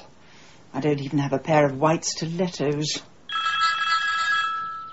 Hello? Oh, hello, Mrs. Raisin. Only me. Mrs. Bloxby, you have no idea how good it is to hear a friendly voice. Oh, well, I'm awfully glad I didn't put on my grumpy voice then. How are things in the village? Oh, we are having such fun. Do you know, we're just in the middle of our Adopt a Granny week. Oh, well, it's all happening there, isn't it? Yes, there were. Well, we did have a bit of a snag when we realised that there aren't many people in the village under the age of 60. Must be something in the water. So quite a few of the grannies had to adopt each other. Right now, I wish someone would adopt me. Oh, dear. Still no sign of James, then? I have seen him and received a look which could have turned me to stone. Oh, Mrs. Raisin, I'm so sorry. Though there is one thing occurs to me. Oh, yes? I keep thinking if there was some kind of catastrophe, that could bring us together. Oh, dear. You're not thinking of another murder, are you? Well, no, but perhaps if there was flash flooding or a landslide near his villa. Mrs. Raisin, do be careful what you wish for. Sorry, just trying to take my mind off the ordeal I'm about to go through. Oh? What ordeal would that be? I'm about to go to the hotel disco. Goodness me! I would have thought that wasn't your sort of thing at all, really. Well, that's what you do on a Mediterranean island, when you don't have a granny to adopt. Would you like a drink, Mrs. Raisin? Sorry? I said, would you like a drink? Fizzy water, please. Really? Nothing stronger? No, it wouldn't agree with the Nurofen I'm having later. Right. Oh, I'll lend you an hand. I wouldn't want you doing someone a mischief, what with all these gyrating bodies everywhere.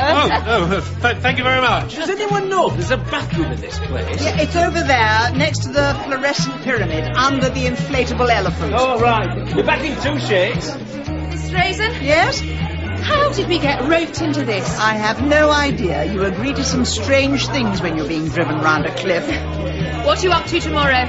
Probably getting my ear syringed. What do you think of them? Who? Mr. and Mrs. Payne. Oh, well, they mean well, I suppose. They just seem to follow us everywhere. George and I have started calling them the recurring pains. Sam seems pleasant enough. I know. And God knows what he's had to put up with. I'm going to see if George needs a hand. Can I just say something, Mrs. Raisin? Oh, didn't you find the bathroom? I just want to say, thanks for coming out with us. You're welcome. I know it's not your bag, but at least with you here, I don't feel quite so old. You can go off people, you know. Oh, no, I didn't mean it like that. Sorry, no offence. None taken. Right, Guinness for you. Oh, thanks very much. And sparkling mineral water for you. Thank you. Has anyone seen Ellen? I thought she was with you, George. No, she disappeared to powder her nose. Oh, G&T, that'll be for me. Have you seen my Ella? No, should I have done? Hold on a minute. Do you smell smoke? I don't think so. Darling, I think there's a fire over there. No, that isn't smoke, it's dry ice. People have much more fun if they feel they're dancing in a burning building. Are you sure? Yes, 100%. What? Oh, actually, make that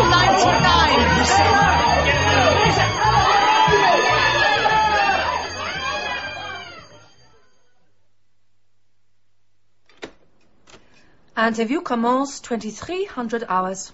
So will you confirm that you are Mrs. Agatha Raisin? Yes, it is me, not my evil twin. You will please take this a little more seriously. Well, you can't be accusing me of arson.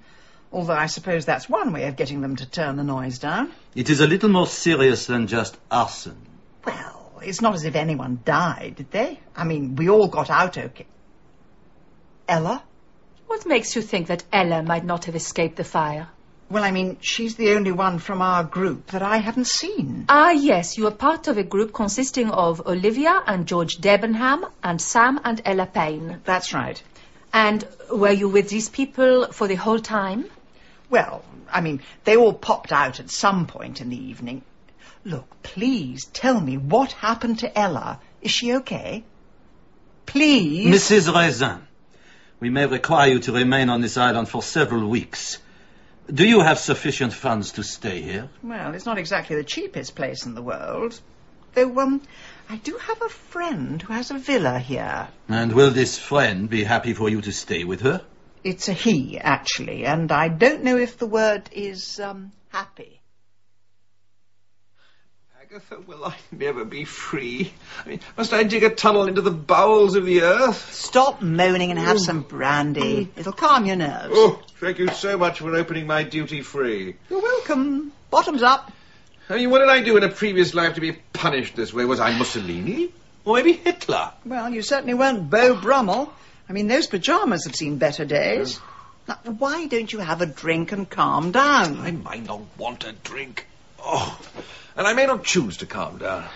When I booked this villa, I asked for a sea view and internet access. I forgot to mention a moat and a pack of Rottweilers. All I'm asking is to curl up on your sofa for a few days. Well, thank you for using the correct possessive pronoun. It is my sofa. In my villa, booked by me, personally, on an island of my choosing. Yes, and where we were going to go for our honeymoon. But whose fault is it that went belly up?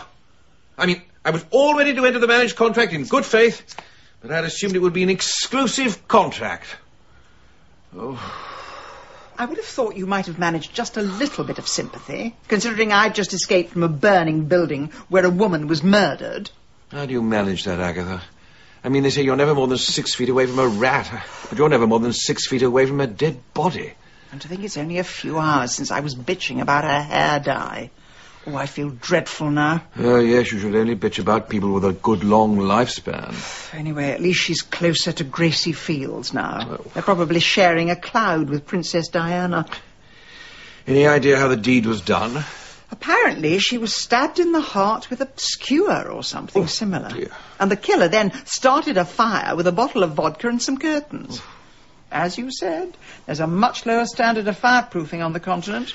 Well, there's only a population of 200,000, so it shouldn't take them too long to find the killer. James, you weren't seriously thinking of leaving it to the police, were you? Why ever not? Well, they're French. Oh, marvellous. When you can no longer abuse any other racial or minority group, at least we can always have a go at the Gaul. Well, there has to be some use for them. So do you propose the usual stirring up of hornets' nests and watching as everyone else gets stung? Oh, no. I can't possibly go talking to Ella's friends. They know me. They'll be as suspicious of me as I am of them. So who is going to lead your investigation? I'd have thought that's obvious. You are. Oh, Agatha.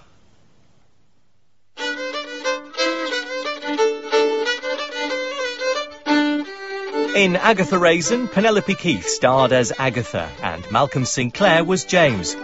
Olivia was played by Caroline Harker, Sam by George Layton and Mrs. Bloxby by Liza Sadovy, Ella by Julia Deakin, George by Spencer Banks and Jean-Pierre by Peter Silverleaf.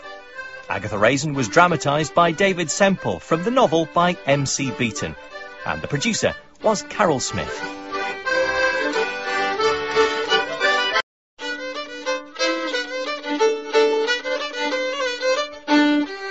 Agatha Raisin by M.C. Beaton, dramatised for radio by David Semple, and starring Penelope Keith as Agatha.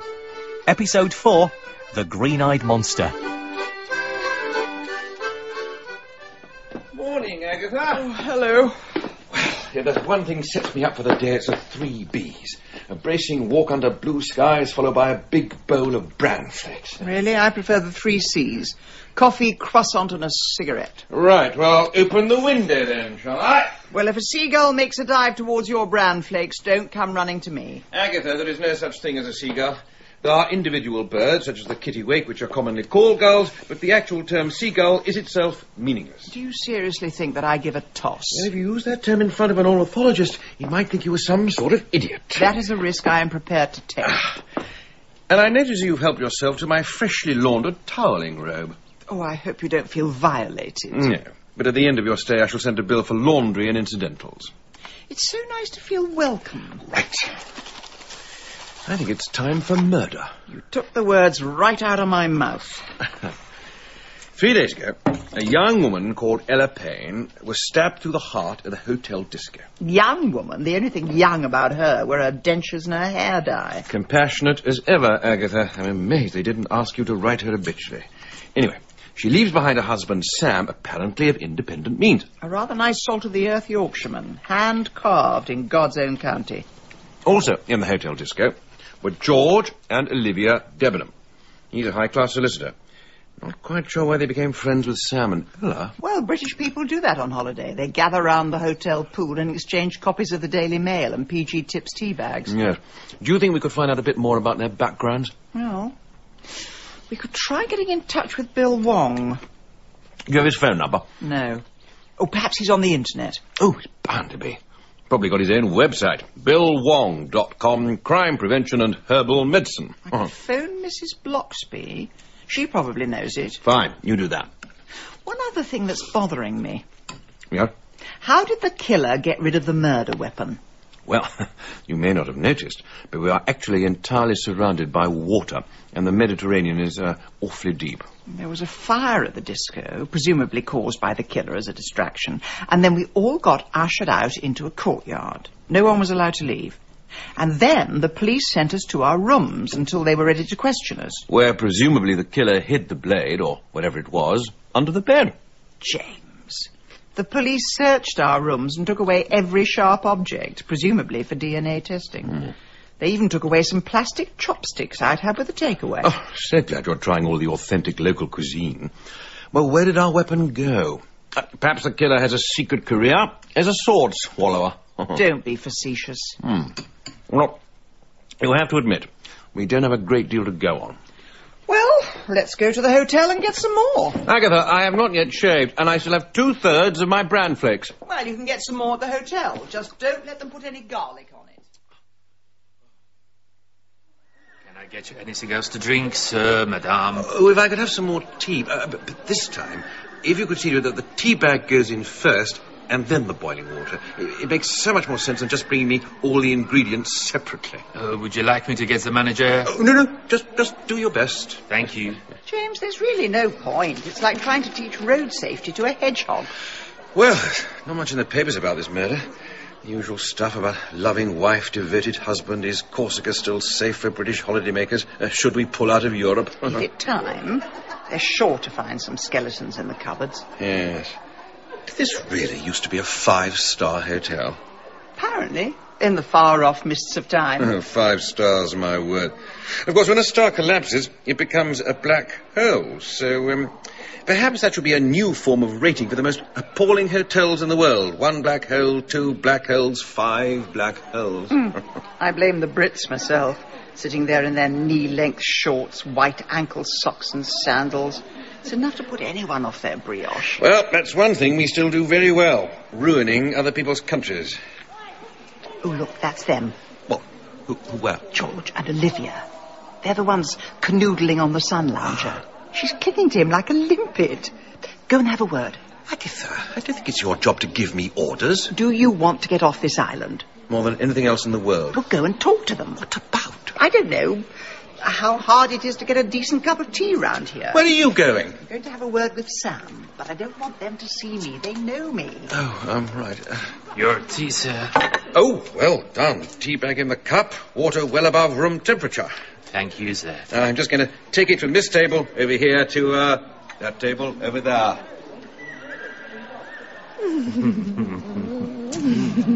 When are you going to get rid of that moustache? Get rid of it? I thought it made me look rather dashing.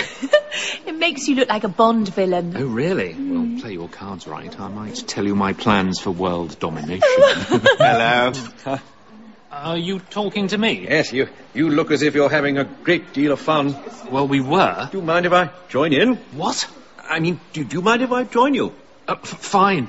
Be my guest. I was sitting over there by the shallow end, but several small children started smashing my Daily Mail. Oh, have you got a mail? Can I borrow it? Oh, I'll leave it for you. I'm almost done. Thanks. Hang on. I'm sure I've seen your face somewhere before. Ah, well, I have had it an awfully long time. No, I'm sure. I never forget a face. Ah, well, you might just have seen it on the dust jacket of my book. Of course, I knew you were someone famous. Would you have written anything I've read? Well, you might have read my book on the Peninsular War, The Iberian Experiment, Death in the Ranks from 1808 to 1814. No, I don't think I have, actually. Have you, darling? No. It's a wonderful hotel, this. Do you think so? Some people are more easily pleased than others. Indeed, I mean, the mock Byzantine facade of this swimming pool is really something to behold. A pity the walls are paper thin and everything leaks. Oh, does it? Oh, yes. A few days ago, our room was totally flooded. Oh. The chap above us had fallen asleep in his bath. Well, I hope they gave you an upgrade. Oh, no. But I can assure you the matter will be reflected in our bill. Well, of course, I mean, it can't do much for their reputation having a murder here. Murder? Oh, yes, you mean here, on page 27 of the Daily Mail. Well, you must have heard of it. Oh, yes. Sorry, I was dreaming. I mean, did you know the murdered lady? Only as well as we know you. Oh, well, she seemed like a very nice woman, and such a terrible waste. I can't help wondering about that husband of hers. Terrible temper he had. Oh, really? Well, according to the Mail, friends describe him as a perfect husband, devoted, loyal and caring. Yes, that's exactly how he comes across at first. But still waters run deep. Hold on. Just coming. Oh, Mrs. Raisin. Oh, thanks for coming to see me. Sam, it's Agatha, please. Come in. Thank you. How are you keeping? Oh, you know, still in a bit of a haze. I can imagine. When you've lived with someone for 35 years, you can't quite believe they're gone. I just took my jacket off and I could hear Ella's voice telling me, hang it up properly, don't just stick it on the chair. It takes an awfully long time to adjust. I know. Oh, have a seat. Here, you can sit on the bed. Right. Sam, I do hope I'm not invading your privacy. Oh, don't be daft. I'm just glad that someone can still look me in the eye. Oh, dear. I'm afraid that's par for the course with an unsolved murder. Tongues will wag. Oh, poor Ella. I just wouldn't want to go the way she went. Sam, I'm so sorry. Oh, it's all right. It seems to hit me the worst at this time in the evening. Yes. Can I ask you a favour? Of course, anything. You wouldn't fancy a game of Scrabble with me? Scrabble? Me and Ella always used to play about 10 o'clock, just before bedtime. Well, I'm not terribly good. Oh, it doesn't matter. I just want to take my mind away from dark thoughts. Of course I'll play. Oh, thanks. I really should phone my friend, though, and say I'm running a bit late. Well, that's all right. You can use the phone by the bed. Thanks.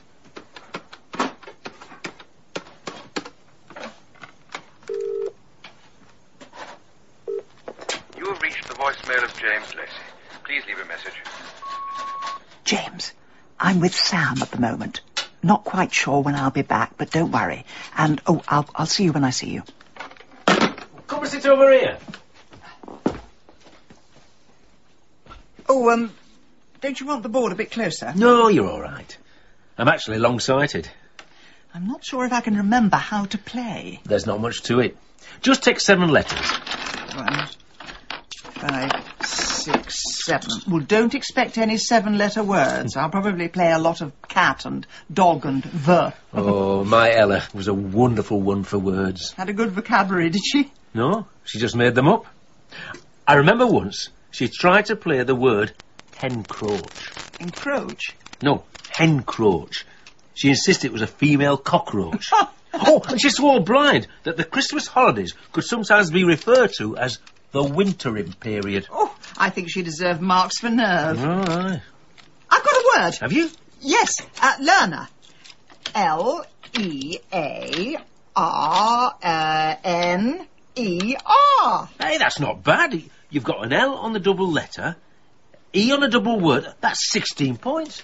And a 50-point bonus. Well, hey, not bad for a beginner. No. You know, if you want to spend the night here, you're more than welcome. Oh, well... This is a suite, you see. There's an extra bed next door. Really? Yes, me and Ella had separate beds on account of my little problem. Problem? Snoring. I'm afraid I snore like a braying donkey. Oh, I see. I've tried everything. Homeopathy, eucalyptus on the pillow. And, how did you feel when Ella shared her bed with other men? Who told you about that? No one told me. Just female intuition. Oh, all right. So long as he never told you. Too much of a gentleman. George? That's right. I couldn't bear the thought of him bragging about it. No, he never mentioned it. But I did notice a certain chemistry when I saw them together at the disco. I think it all started the day before that. We were on the beach and I was chatting with Olivia. And I noticed George and Ella were gone for just a bit longer than they should have. Yes, but that doesn't prove anything. Oh, you can tell.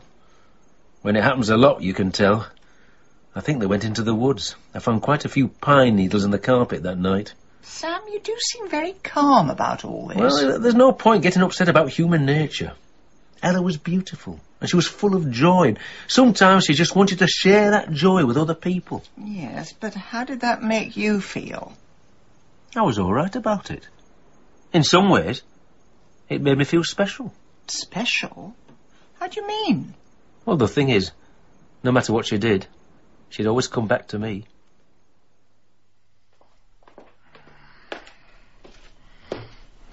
What? Who's there? James, it's only me. So you've not been murdered, then? No, but thank you so much for your concern. What time is it? Well, judging by the sound of the bats, I'd say it's 3 o'clock in the morning. 3 o'clock? How did you get back here? I took a taxi round the mountain. It would have been cheaper to actually buy the mountain. Well, this is turning into a very expensive trip. I do hope you've enough for your half of the bill. Yes, James, and when we get back to England, I will owe you nothing. What on earth are you up to now? I'm going to make a strong black coffee. Oh, great, so that you can stay awake all night. Good idea. I'm not going to drink it. I'm just going to wrap my hands round it. I need a little bit of warmth from somewhere. I was actually rather worried about you. Really? Well, that would explain why you were curled up asleep on the sofa. I said I was worried. I didn't say I was distraught. No, I can't imagine anything upsetting your well-ordered world. And when this mess is cleared up, hopefully I won't be part of it anymore. Oh, well, roll on that glorious day, then. Fine. So, solved any interesting Sudokus while I've been gone? No. As a matter of fact, I've been for a meal with George and Olivia. A meal? I said you should talk to them, not start a ménage à trois. They're actually rather charming. Olivia records talking books for the blind, you know. She's just made a 24-hour recording of Moby Dick. And she's promised to have a look at my Napoleonic Wars manuscript. Well, that'll make Moby Dick seem like a fish finger. Still, even if they're blind, they can still find the off switch. Anyway, they're obviously very much in love. There was a great deal of kissing and canoodling throughout the evening. Goodness, that must have been embarrassing for you. Of course, you know that was all a front. What do you mean? Oh, come off it, James. You've seen disgraced politicians molesting their wives in front of 5-bar gates. They're putting on a very public display of affection to paper over the cracks. Agatha, why do you always have to believe the worst in people? You seem obsessed with digging up dirt, spreading gossip and innuendo, dragging everything down to the lowest common denominator. And are you actually going to make that coffee? I have it on very good authority that George was having an affair with Ella. Oh, really? Says who? Sam told me. Oh, he did he? Is that what you were discussing? Amongst other things. Anyway, I don't think it's any of your business. Agatha, I mean, how do you think it looks to the police? He's just lost his wife, and then you waltz off with him until the small hours. Well, nothing happened. We just sat up playing Scrabble. Oh, really? And how many points do you get for floozy on a triple-word score? James! Are you jealous? I'm just concerned you may be compromising your own investigation. Typical. You say you want nothing to do with me, but as soon as you think I've been with someone else, you suddenly go all green-eyed. That is not the case. I just prefer it if you didn't dangle your daily dalliances in front of my face. And there was me saying you were like Halley's Comet, only feeling emotion every 76 years. I've been thinking about that, and I've decided Halley's Comet is not a very good metaphor for emotion, as it's composed largely of ice. In your case, that is extremely appropriate. I'm off to bed. Fine. I'm going to stay up and watch some television. Well, you'll be rather annoyed to find that everything's in French. Very inconsiderate of them, I know. They do have a couple of English programmes, but they dub them. I don't care. I just want something to take my mind off. Well, take my mind off everything, really. Don't have it too loud, please. I would quite like a bit of shut-eye. Don't worry, I won't disturb your sweet dreams of the day before you met me. What earth are you watching? EastEnders. Good Lord. Who would have thought that the Mitchell brothers were bilingual? I laughed. Yes, I still do occasionally. Good Lord. I thought that was one of those sounds we wouldn't hear again, like the song of a nightingale or the UK theme on Radio 4. James. Yes? I know I've messed everything up. But why did we actually think we were right for each other in the first place? I don't know, really. It was just a certain spark. Sometimes several thousand volts. The thing is, we seem to argue constantly. We've got nothing in common, except a strange tendency to stumble over dead bodies. Yes, well, water under the bridge now. No point crying over us. You have email. What was that? Oh, that was my computer. What? Think I had a woman hiding under the bed? Oh, look, it's from Bill Wong. But it's 3 o'clock in the morning. Only 2 o'clock over there. He'll be just about turning in. What does he want? Background checks on our 3 main suspects. Sam Payne, formerly a hill farmer in North Yorkshire, moved to Leeds and became a care assistant. No criminal record. Olivia Debenham, formerly a district nurse. A nurse? Yes, that's right. So she would know exactly how to kill someone with a single stab wound. Agatha, I know the NHS isn't what it was, but they're not all multiple murderers. But you've got to admit it is interesting. Well, I'm sure hill farmers are a fairly dangerous bunch. I mean, if they can wrestle with 200 terrifying sheep... I just wish I knew how she got rid of her weapon. Well, perhaps she cunningly put someone's arm in a sling and hid it in the bandages. James. A few days ago, when George and Olivia were out together, they hardly made eye contact. Now his tongue is so far down her throat, she'll have to call a dino rod. Thank you so much for that image. Well, it wouldn't do any harm just to have a quiet word with Olivia. Yes, it would. If you're wrong, you could end up looking a complete idiot, and if you're right, you could end up at the bottom of a cliff. Somehow or other, I'm going to make her confess. And how are you going to do that, then? Shine a bright light in her eyes, or are you going for the old thumbscrews? Usual method. I shall scare her with a mixture of innuendo and barefaced lies. Oh, well, stick to what you're good at. I get the feeling I'm on my own with this one. Agatha, much as I feel I owe you nothing, I would feel a certain twinge of guilt if I should have to find your body on the beach. So, as always, I shall be 20 paces behind you like the Duke of Edinburgh, listening in on my mobile phone. Well, it's wonderful weather out. I know that. I can see it in front of me. Fancy a stroll down the beach with me? Not particularly. Darling, what exactly is it? What's what? Well, you've started flirting like a teenager with me in public, and then you tear me to pieces in private. Do I? And the penny hasn't dropped yet? Obviously not. You don't think it might be to do with your affair with Ella? And the one before that? And the one before that? Well, affair seems to be overstating it. It was just a bit of fun. And the poor woman's dead now, so why are you so angry? I am angry because we can't get off this wretched island. You're a solicitor. Can't you get them to move things along? I'm also a potential suspect. If I try and interfere, it doesn't look good. We just have to leave it to the police, and the sooner they find whatever maniac did it, the better. Fine. So we get to stew in our juices for God knows how long. Why did we have to holiday on an island? I think you'll find every landmass on Earth is surrounded by water. Unless you think we should holiday on another planet. That does it. I'm going for a walk. I thought you said you didn't want one. No, I said I didn't want to walk with you. Mrs. Raisin. Oh, hello, Olivia. Have you been listening at my door? No, I seem to have mislaid a contact lens. I didn't know you wore them. Yes, it's vanity, I'm afraid. Right.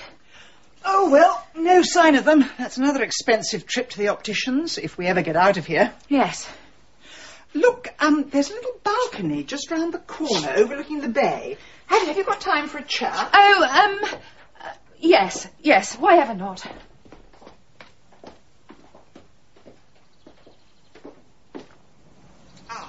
The chairs are a bit wet. I think it must have rained in the night. It's not too bad. Just a little damp. Well, you don't want to ruin your cardigan. That's all right. It's just an old thing. Oh, funny. I could have sworn you were still making it when we first met. I seem to remember you always carried a bag of knitting round with you. That was a different cardigan. Oh, yes. I wish I had the talent. I could never get the knack. Knit one, purl one, cast off. So, Mrs. Raisin, what is your talent? Oh, I see myself as a people person. I often find complete strangers opening up to me, almost as if they're in the psychiatrist's chair.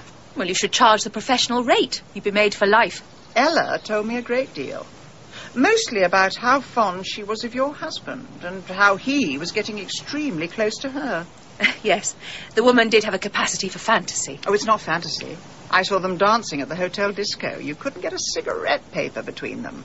And when they disappeared for a round of drinks, you just happened to follow. And you saw them in the cloakroom having a furtive fumble. Oh, it wouldn't have mattered too much. Only it was the latest in a long line of flings. And when your husband goes off with a trollop like that, it doesn't exactly reflect well on you. Mrs. Raisin, I can see you're becoming quite feverish. It must be hard for you breaking up with that man you've been chasing all over the island. But just because you're frustrated, there's no need to invent lies about my husband. Oh, it's a lie, is it? A lie that you sent George away, then began to give Ella a piece of your mind. Only she just wouldn't be told. She stood up to you, told you exactly why your husband had started to stray. Mrs. Raisin, I can remember the night in question, and I was out of your sight for barely a minute. Oh, it was a bit longer than that. Just long enough to take a knitting needle out of your handbag and give Ella the fatal wound. I would have thought it was impossible with a knitting needle, but you were clearly on fire that night. Oh, yes, the fire. Was that my doing as well? Yes. A bottle of vodka makes a very fine Molotov cocktail. Then you nip back, you join us, just before the fire really takes hold. Oh, well, it's nice to know what's going on in your head while you're sitting alone by the swimming pool. And I thought you were just drooling over the lifeguard. But there's one slight flaw in your story. The police never found a murder weapon, which makes me think that the killer got away, headed for the hills, before the fire was even discovered. I thought that too, but then I remembered the day before it all took place, your room was flooded. Probably peeled off some of the wallpaper, dislodged a few ceiling tiles. Either way, it would have given you quite a few hidey holes when the police searched our rooms. And is this weapon still in my room? No, it's at the bottom of the deep blue sea. But I'm sure it's left a little trace, and the police would be very keen to investigate. What is it that you want, Mrs. Raisin? Is it money you're after? Because my husband has very deep pockets, and he owes me more than a few favours. He took me on this holiday to say sorry for his affairs. But he was back to his old ways the moment the plane landed. I understand how you feel. Oh, no, you don't. You were lucky enough to be born ugly. You don't have to worry about your looks fading. You don't know what it's like to be a dutiful wife, to give up your career, give up everything. While he got to play golf and play around, I got to be the trophy, stuck at home. But I didn't mind, because I thought that one day he'd be grateful. But he wasn't capable of gratitude, any more than he was capable of keeping his flies done up. But you didn't have to kill for it. When I killed Ella, I was killing every woman who's ever lured a man away from his wife. I used to forgive and forget. And when I was younger, I just thought of it as George sowing his wild oats. And then I thought of it as George trying to hold on to his rapidly receding youth. And then I stopped looking for excuses. I thought I'd married a prince, but he turned out to be a snivelling and disgusting toad. Olivia, I'm sorry for everything you've been through, and the court will have some sympathy. It's what the French call a crime of passion, only you've got to tell the truth. You've got to save Sam, the agony of not knowing. Oh, you'd like that, wouldn't you? Your little moment of girl's own glory. Brave Agatha of the Upper Sixth solves the mystery when police were baffled. But I'm not going to give you the satisfaction. I'm not going through any more public humiliation. Olivia, no! Agatha! She jumped off the balcony. Did she land in one piece? Yes, we've got to get after her. Well, the garden's all fenced off. Where's she going to go? I have a horrible feeling she's heading straight for the sea.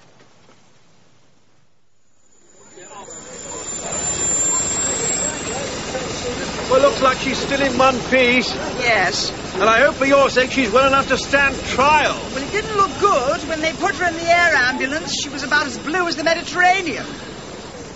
What do you think she was trying to do? What do you mean? I mean, was she trying to commit suicide? She was just trying to get away, which is what you do when you've tried everything else. Yes, well, we're only 20 miles from Sardinia. Who knows? She might have made it if she didn't freeze to death in the process. Yes. It's not that warm out here either. I need to go and get a cardigan. More than that, you need a new hobby. One that doesn't involve putting people's lives in danger. Maybe I suggest sticking seashells onto jam jars. Look, will you please stop scolding me? I'm going to get enough of that from the police later. Fine. Well, then you can be told off in 2 different languages. James. Yes? I know you're keen to get back to the Daily Telegraph, but I did come all this way in the hope of getting a few answers. Agatha, we've talked and talked until we're blue in the face. I still need to know, James. Is this the end of the road, or is there something more for us round the corner? Agatha, for the past 3 weeks, I've been trying very hard to forget about our wedding day and its somewhat unfortunate ending. You and me both. But now I've decided. I'm rather grateful to Jimmy Raisin. What do you mean by that? Well, thanks to him, I had to endure a few months of misery. Whereas if the wedding had gone ahead, I might have faced a lifetime. Thank you, James. That's that cleared up. Where are you going? Frankly, I neither know nor care. Ibiza, Mallorca, Kathmandu, anywhere in the world where I won't meet you.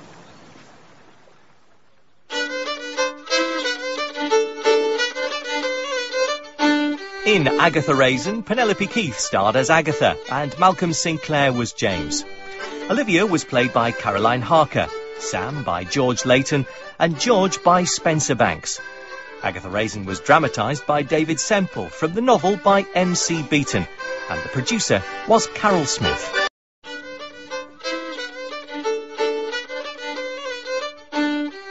Agatha Raisin by M.C. Beaton, dramatised for radio by David Semple and starring Penelope Keith as Agatha.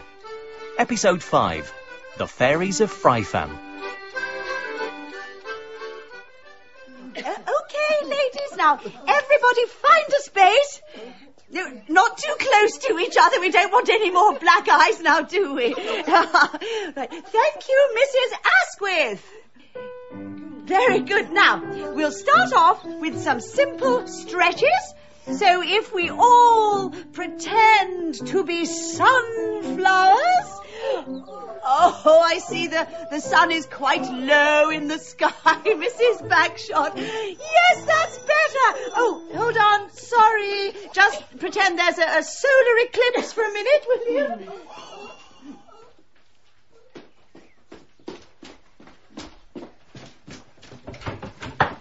Oh, Mrs. Raisin. Mrs. Bloxby, are you busy? Oh, well, I'm actually doing my keep fit for the over 50s. Oh, that's all right then. They'll be glad to take the weight off their hip replacements.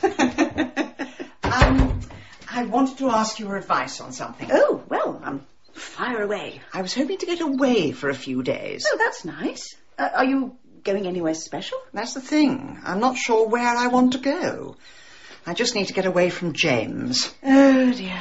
Ever since we got back from Corsica, I've been having to avoid eye contact with him, which isn't easy when you live next door and Chivers keeps climbing into his garden. Well, where are you going? I've no idea. Anywhere I won't be reminded of him. Somewhere that doesn't contain any of the letters in James Lacey. Oh, goodness me. Well, that does make it a little awkward. I mean, you can't go to Jarrow. Obviously, you couldn't go to Minehead, and Slough is quite out of the question. Mrs. Bloxby, I'm depressed. I'm not suicidal. And then there's A and E. They're very common vowels, and we do like a nice vowel sound in the middle of our English place names. Look, it's not that important. I just want to go somewhere a little bit brighter, somewhere with a bit more sunshine. Oh, well, of course you could go to the southwest, maybe Cornwall. Cornwall? Yes. I could rent a little cottage there by the sea. Truro. Yes, that's it. No J, no A, no M, no yes, E. Yes, I was thinking more of a village. Oh, I see. Well, how long were you thinking of going away for? I don't really know. I was just going to rent a cottage and stay there till I got fed up. Oh. Well, aren't you going to miss all the fun we have here, the ladies' society?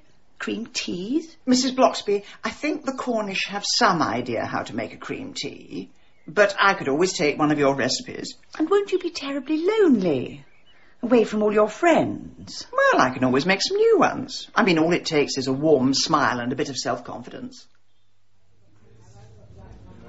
So I says to him, be my guest, but you wouldn't put it in your mouth if you knew where it'd been. Good evening. Is there something wrong with the acoustics? I'm sure I said that out loud. Evening, my love. What can I get you? What sort of wine do you have? Wine? Oh, I'll just have a look. Now, let's see. We got red, we got white. Goodness, my cup runneth over. I think I'll have the red. Right. Just go look for the corkscrew. You're not from round here, are you? No, if I was, I think you'd have noticed me by now. Well, you'll be the one who's moved into Samphire Cottage. That's right, Mrs. Raisin. Agatha Raisin. Oh, is there Mr. Raisin living with you? No, it's just me and a cat called Chivers. Well, if you're ever in need of a bit of company. I don't think I'll ever be that needy. Yeah. You're not one of them lesbians, are you? Well, if you're the alternative, I might consider... Don't you worry about them, my love. You have your wine. Thank you. Cheers. Do you by any chance serve meals? Oh, now, if you want food, I think you've come the wrong time of year. Don't tell me you only eat between May and September. Look, I've just driven over 200 miles. Well, not much we can do about that. If you keep on driving, you're sure to bump into Rick Stein. I see. Well, do you at least have a broom? Why? Whatever for? So you can sweep out my emaciated corpse? Well, I don't normally do this, but it just so happens I got a bit left over from my supper, so if you'd like to follow me... Oh, we got a right one here. I heard that. Right. Well, sit yourself down there, will you? Oh, thanks. I'll see what Mother's left in the Arga. How much was the wine? Oh, let's call it £1, shall we? £1? Have I suddenly stepped back in time to the 1970s? Oh, well, that bottle's probably been sitting there for about 35 years. There we are. Oh, it's, Chicken tikka masala. Well, what were you expecting? Starry gazy pie. I won't eat anything if it's looking at me. This is delicious. How much do I owe you? Oh, I wouldn't hear tell of charging you for that. Anyway, I reckon you need a bit of looking after. What with your broken heart? My what? Well, there has to be a reason you come down here in the dead of winter. Just as all our other visitors are heading back to London. Well, it's nothing, a few days of sea air, won't you? Right, well, I'll leave you to it. Oh, hang on, Mrs. Wendy Wilder. Wendy, there's something I wanted to ask you. Oh, When I was driving into the village, I saw some strange lights in the hedgerow, almost as if they were fairy lights, but when I got closer, I couldn't see them. Well, I don't know nothing about that. Reckon you must have been tired after your long journey. Tiredness doesn't usually make me hallucinate. I just wondered if it was some local phenomenon. Oh, I don't think so. It's not as if we're living in fairyland now, is it? Now, if you'll forgive me, I got customers to attend to. Thanks for the dinner. Don't mention it.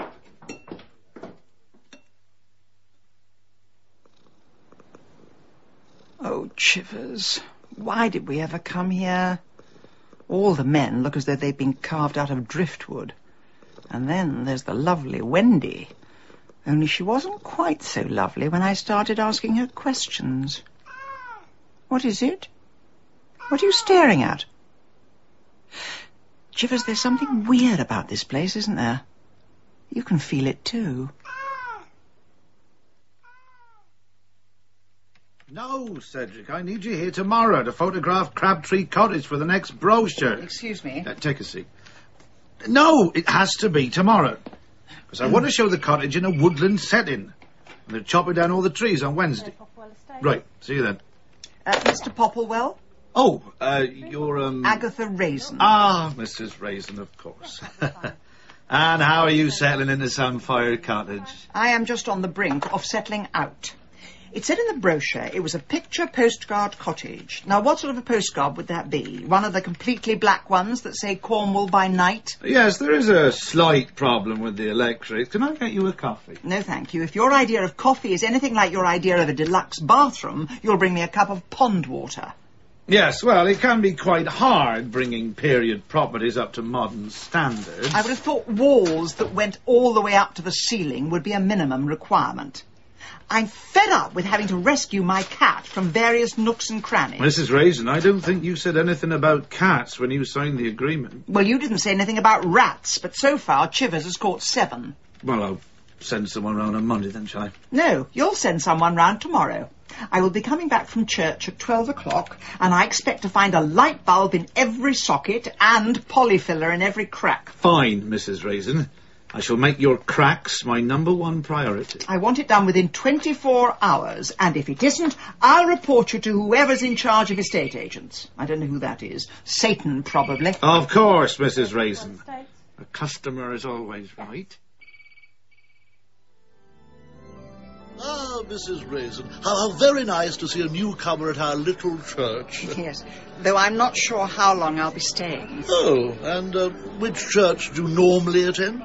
Oh, no, I'm not a regular churchgoer. There's just so little to do round here. Oh. Oh, sorry, I didn't mean it like that. No offence. None taken. Oh, dear. Oh, Tolly, do we really need to go to the wretched court? It's always such a bore. You have to consider my place in the community. There are prizes to be awarded, babies to kiss. Oh, honestly. Oops. Oh. Oh, I'm so sorry. I didn't see you there. Oh, well, I was trying to have a discreet cigarette. Oh, well, I've no sympathy at all, then. Tolly used to do that. Terrible habit. Tolly? That'll be me, Tolly Danvers, at your service. And I'm Lucy. I'm Mrs. Raisin. Agatha Raisin. Oh. Are you from somewhere civilized, Mrs. Raisin, where they have sushi and cocktail bars? I'm from the Cotswolds, actually. A bit like this, only not quite so wet. Oh, never mind. I was hoping to catch up on a bit of London gossip. Tell you what, though, do you fancy joining us for tea this afternoon? Oh, that would be wonderful. It's either that or another trudge across the beach. Well, that settles it then. Earl Grey and cucumber sandwiches with the crust cut off. Lovely. Whereabouts do you live? We live in the lighthouse. Oh. Where's that? That would be the large white building on top of the cliff. Oh, that lighthouse. You really are a bit of a country bumpkin, aren't you?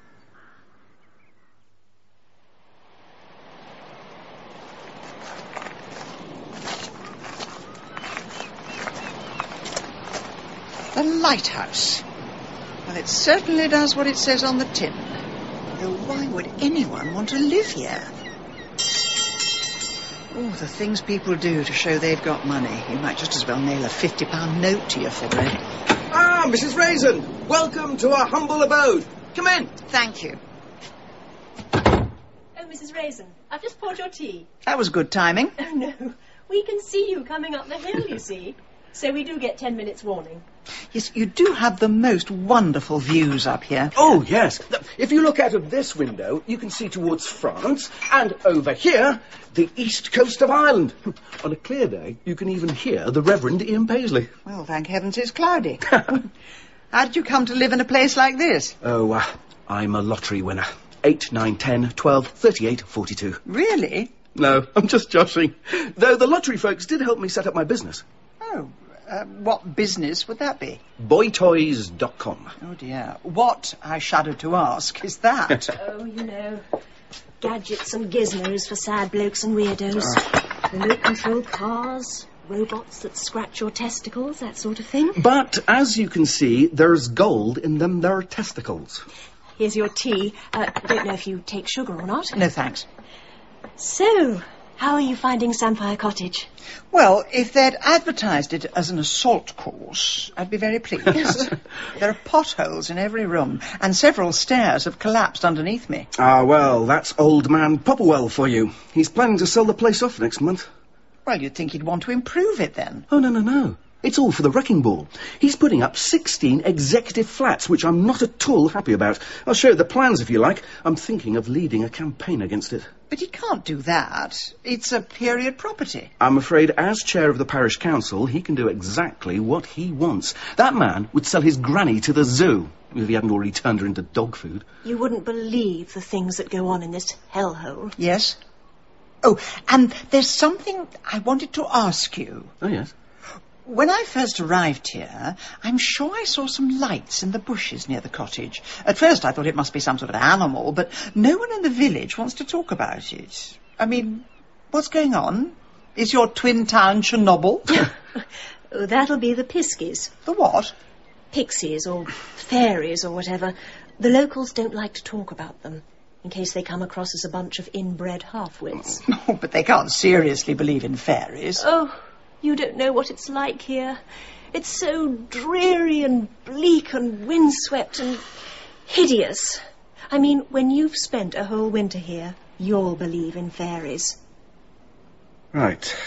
Well, I'll take Mrs. Raisin upstairs for a bit, shall I? Just leave your cup there. But it'll get cold. Well, you can make a fresh pot then, can't you? Come on. You don't have an artificial hip, do you, Mrs. Raisin? No. Why? By the time you get to the top, you'll need one. Oh. Keep up, Mrs. Raisin. Easier said than done. How many stairs are there? Only 59. Helps keep you fit. And it's worth it when you get to see this. Oh, my word. This is where I come to think, and to watch the sea swallowing up great chunks of the coastline. It is incredible. Oh, isn't it just? I come and sleep up here when Lucy's away. Just me and my hammock. When I first saw this place, I wondered how you could live anywhere so remote. Now I understand. Oh, no. I'm not remote from people. I'm just sort of hovering over them. I can see every house, the Dog and Duck, St. Catherine's by the Weir. Sometimes I turn on the lamp and wink goodnight to them. You must see the most wonderful sunsets. Oh, yes. And sunrises. The greatest show on earth. But it nearly always plays to empty houses. I notice your wife isn't quite so keen on living here. Oh, Lucy. She's just suffering withdrawal symptoms. She's off to London tomorrow for a few days shopping. She'll be much better after that. Oh, I see. A little bit of retail therapy? Yes, though I prefer sea-gale therapy. I'm going to open the windows. Listen to the waves come crashing by. Oh, it's just so humbling. It reminds me that however much money we make, however good we feel about ourselves, there's always a higher power.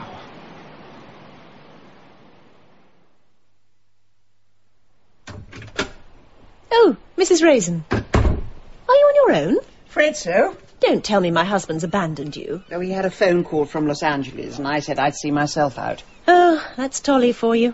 Dumps you as soon as he's got a better offer. Really? What exactly do you mean by that? Oh, nothing. But he can spend hours in that lamp room of his, playing with his boy toys. Oh, I'd have thought you'd be glad to get him out of your hair for a bit. Well, I would be, if there was anything at all to do round here. I know. It can be a bit bleak. Incidentally, did you smell anything strange in that room of his? Well, there was the smell of ozone from the sea. A sort of cheap perfume that seems to permeate the walls and the floor and all those appalling seafaring knickknacks. Now you come to mention it... I sometimes wonder if he's having an affair. Tolly? Oh, he doesn't seem the type. What, because he's too nice? Well, that's what some women go for. Especially the ones who buy their perfume at pound stretcher. Oh, well, I mustn't keep you. I'll show you to the door. Come on, Shivers. Eat your pilchards. Those trawler men risked life and limb to get them for you. Oh, who's that? Hello. Hello, Mrs. Raisin. It's only me. Mrs. Bloxby, this is a nice surprise. Well, I just thought I'd find out what the weather was like on the west coast. Well, probably much the same as in Carsley. Maybe a little more windswept. Was there anything else?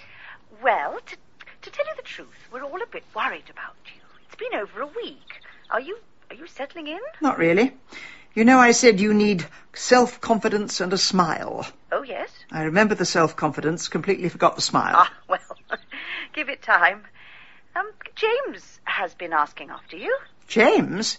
How is he? No, don't answer that. I came here to get away from him. Well, Mrs. Raisin, perhaps running away isn't the answer. I mean, you've been through so much, but he still does care for you. Perhaps if you could talk things through. Mrs. Bloxby, you haven't given him my address, have you? Well... Mrs. Bloxby... You really do need to sit down together. This isn't going to go away. But... Oh, hold on, I'm coming. Look, I've really got to go. The phone's ringing. No, the phone can't be ringing since I'm on the other end of it. I mean the bell. Look, I'll talk to you later. Bye. Goodbye. Coming! Mrs. Raisin. Oh, Mr. Popplewell, it's you. Yes, indeed. Just coming to check that our improvements come up to your very high standards. Really? Not coming to knock the place down, then, with your little lump hammer? Who told you about that? A little bird told me. A bird who made his nest in a lighthouse. Oh, Tolly. Poor chap. He must have been a very troubled individual. What on earth do you mean by that? Haven't you heard? Tolly took his own life yesterday evening. Lucy, I came as soon as I heard. I still can't quite believe it. You and me both, Mrs. Raisin. You and me both. What happened? Well, no one quite knows yet. I was in London. I'd just spent a day shopping with my friend Ginny, and we'd gone to see a midnight movie, Bloodsuckers 3. Not my sort of thing, but Ginny loves that sort of nonsense. And you know the bit where the hero's tied to a chair and the villain's gouging his eyes out? Well, my mobile phone goes off. And of course you ignore it, but the whole cinema's staring at me, so I have to pick up. And I find out Tolly shot himself in the head. Someone was walking their dog and they heard. And all the time I'm being told this, I can see a man who's having his eyes sucked out by a vampire. Oh, Tolly. Did he leave a note? No. Apparently they don't always. Suicides. But I saw him 2 days ago. He seemed so cheerful. Well, that's Tolly. He did suffer from mood swings. Incredible highs, but some pretty bloody awful lows. But where did he get the gun from? I don't know. I mean, he did like to mix with a lot of hunting and shooting types. Though God knows what you'd hunt round here. Seagulls. Lucy, I hate to say this, but he didn't strike me as someone ready to meet his maker. Is there any possibility someone else got into the house? Well, no. I mean, look at this place. It's like Fort Knox. He died upstairs in the lamp room. I think he'd spent the day in the pub. The police say there were witnesses who saw him, and he seemed jolly enough, but then he came up here, climbed up 59 steps and shot himself. I can't bear to go up there. I keep thinking I'm going to see him lying there with his head blown off. Oh, Mrs. Raisin, it does strange things to you, this place. It does strange things. So, now I know why I came to Cornwall. I didn't choose Fry Fam. It chose me. Afternoon, Mrs. Raisin. Oh, Wendy. I'm surprised to see you here. Oh, where's that then? Think I should be tied up behind the bar all day? Oh, no, it's not that. It's just... Oh, it does you good to come here. Take your mind off things. Yes. I don't think Fry Fam's the happiest place at the moment. Oh, I know. Poor Tolly. Everyone loved him. And you were one of the very last people to see him. That's right. He stayed at the pub right till closing time. And, did he seem happy? Oh, I keep all my customers happy, Mrs. Raisin. I'm sure you do. But at the same time, there must have been something wrong with him. I mean, do you think there were any problems with his marriage? As I say, I keep my customers happy, and one of the things that makes them happy is I don't go blabbing all their secrets. No, sorry. I wasn't meaning to pry. I'm just amazed at what he did. Well, you keep your curiosity to yourself, Mrs. Raisin. We don't always take kindly to people interfering round here. Right. Oh, by the way, did you know there's a strange man sitting outside your cottage?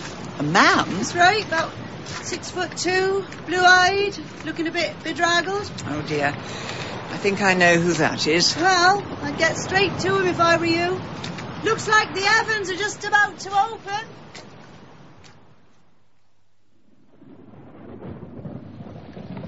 Good Lord. James! Agatha. James, what are you doing? What does it look like I'm doing? I'm auditioning for the part of a garden gnome. Honestly. Look, you may as well come inside. Sure, I could stay out here and test the relative absorbency of Harris tweed. I could kill Mrs. Bloxby for giving you my address. Well, I would have found you anyway. How? Well, it was on the radio. There's been a mysterious death, and I thought, I bet that's the village where Agatha's staying. Did you come by train? Yes, that's right. I've got to see the rain in 6 different counties. Fine. Well, I'll give you a lift back to the station when you're ready. It's nothing like a nice West Country welcome, is there? James, I did actually come here to get away from you. If I'd have gone any further, I'd have ended up in the Atlantic. Look, after you left, I realised that I'd said quite a few unpleasant things to you. And you'd said one or two unfortunate things to me, but is it possible to forget the past?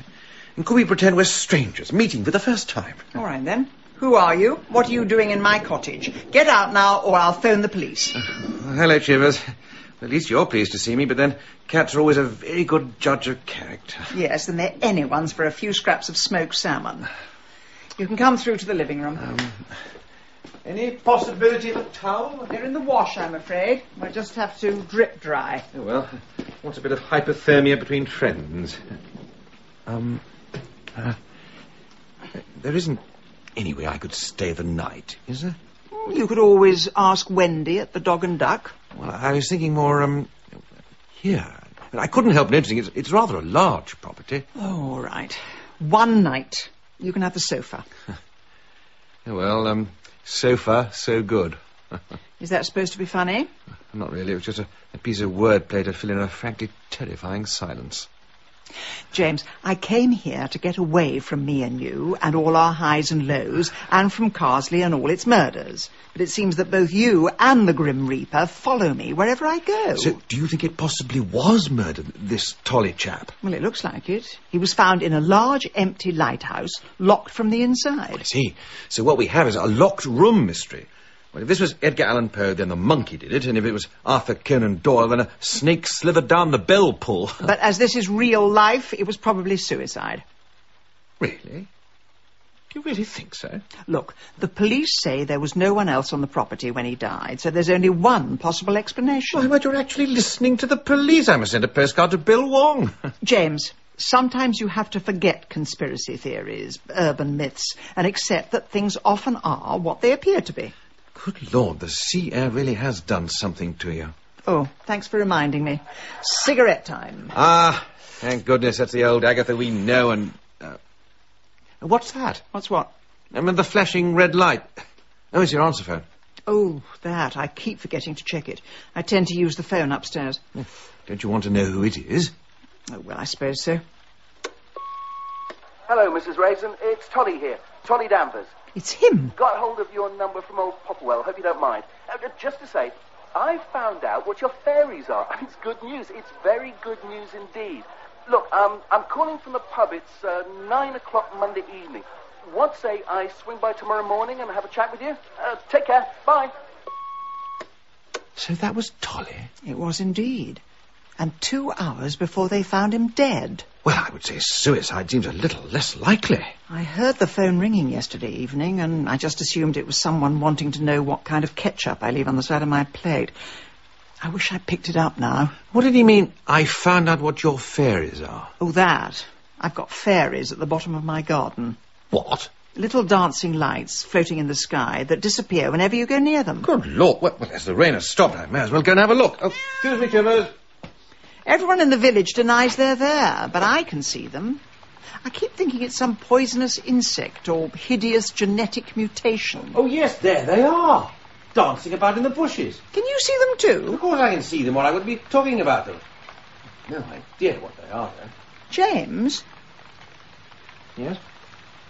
Perhaps it's not entirely a bad thing that you're here. Good Lord. An olive branch. No, not quite. But it is nice there's someone else in this world who can actually see my fairies.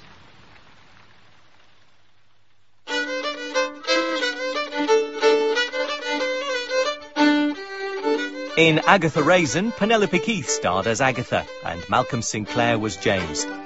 Mrs. Bloxby was played by Liza Sadovy, Lucy by Rebecca Sayre, Tolly by Mark Straker, and Mr. Popplewell by Stephen Critchlow. Agatha Raisin was dramatised by David Semple from the novel by M.C. Beaton, and the producer was Carol Smith.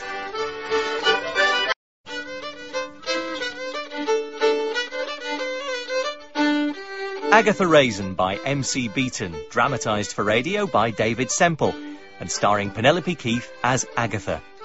Episode 6, Murder in the Dark.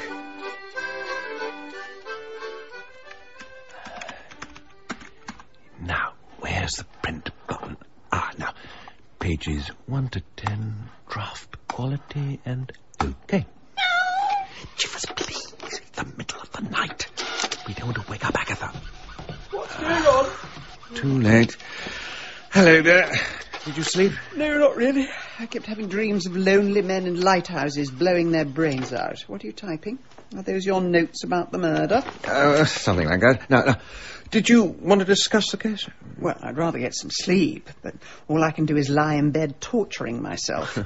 And I can just as well do that vertically as horizontally. Right, well, let's see. 2 days ago, Tolly Danvers, internet millionaire, shot himself. Or did he? He seemed happy, healthy, and he'd even arranged to see me the next day. And yet police are convinced that he pulled the trigger.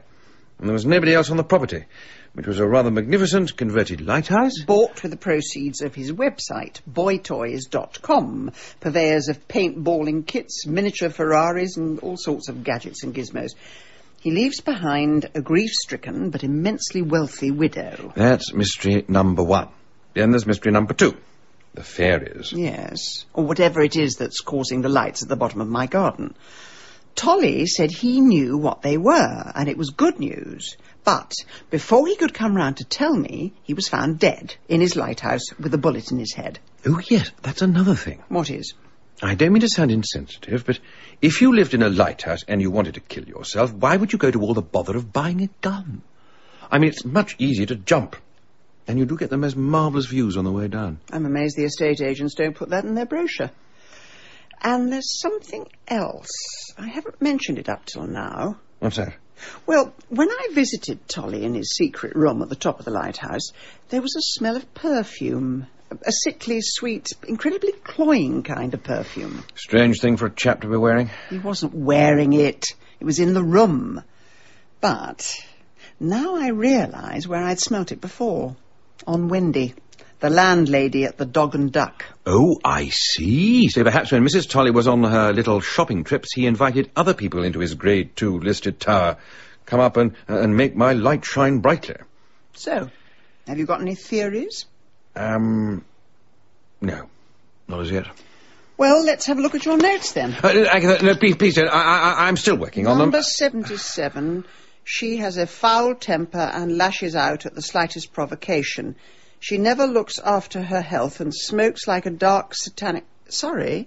Which suspect is this? Actually, no, it's not a suspect. No? It's all about you. I was making a list of things I dislike about you and reasons why we shouldn't be together. What?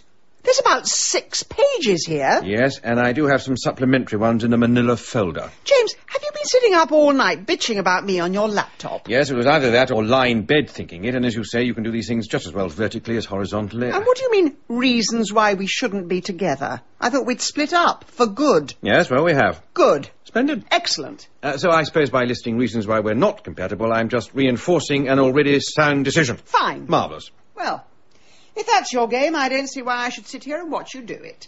You write your little schoolboy essay. You could even get it published in the Carsley Gazette. You might win a book token. Come on, Chivers, let's go to bed. We know when we are not wanted. Reason 79. She is quite incapable of taking constructive criticism. Oh, morning, Wendy. Hello, Sid. Just come for the papers. How you doing? Oh, not too bad. Terrible business about that Tolly, though. Oh, don't I just know it? I can't get it out of my head. You were quite close to him, weren't you? What's that supposed to mean? Just because I'm pleasant to my customers? Morning, sir. I wonder, would you have such a thing as a local paper? Oh, not as Cornish folk, no.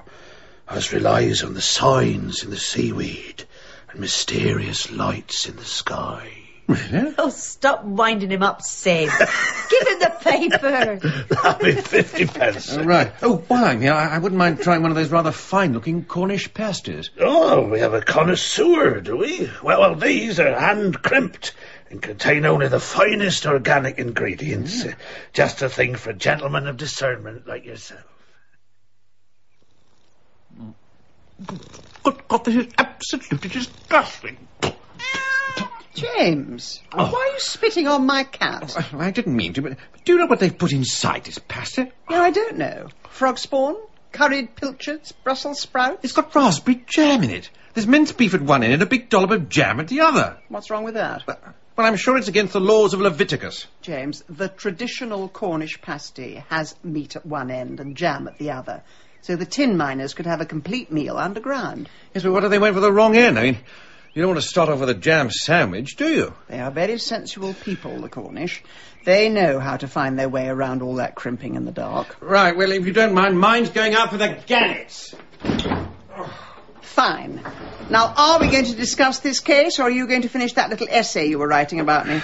Well, I was actually going to have a look at the local paper, see if we can find out any more news about Tolly. Oh, I'll do that. You can pick up all the crumbs from the carpet.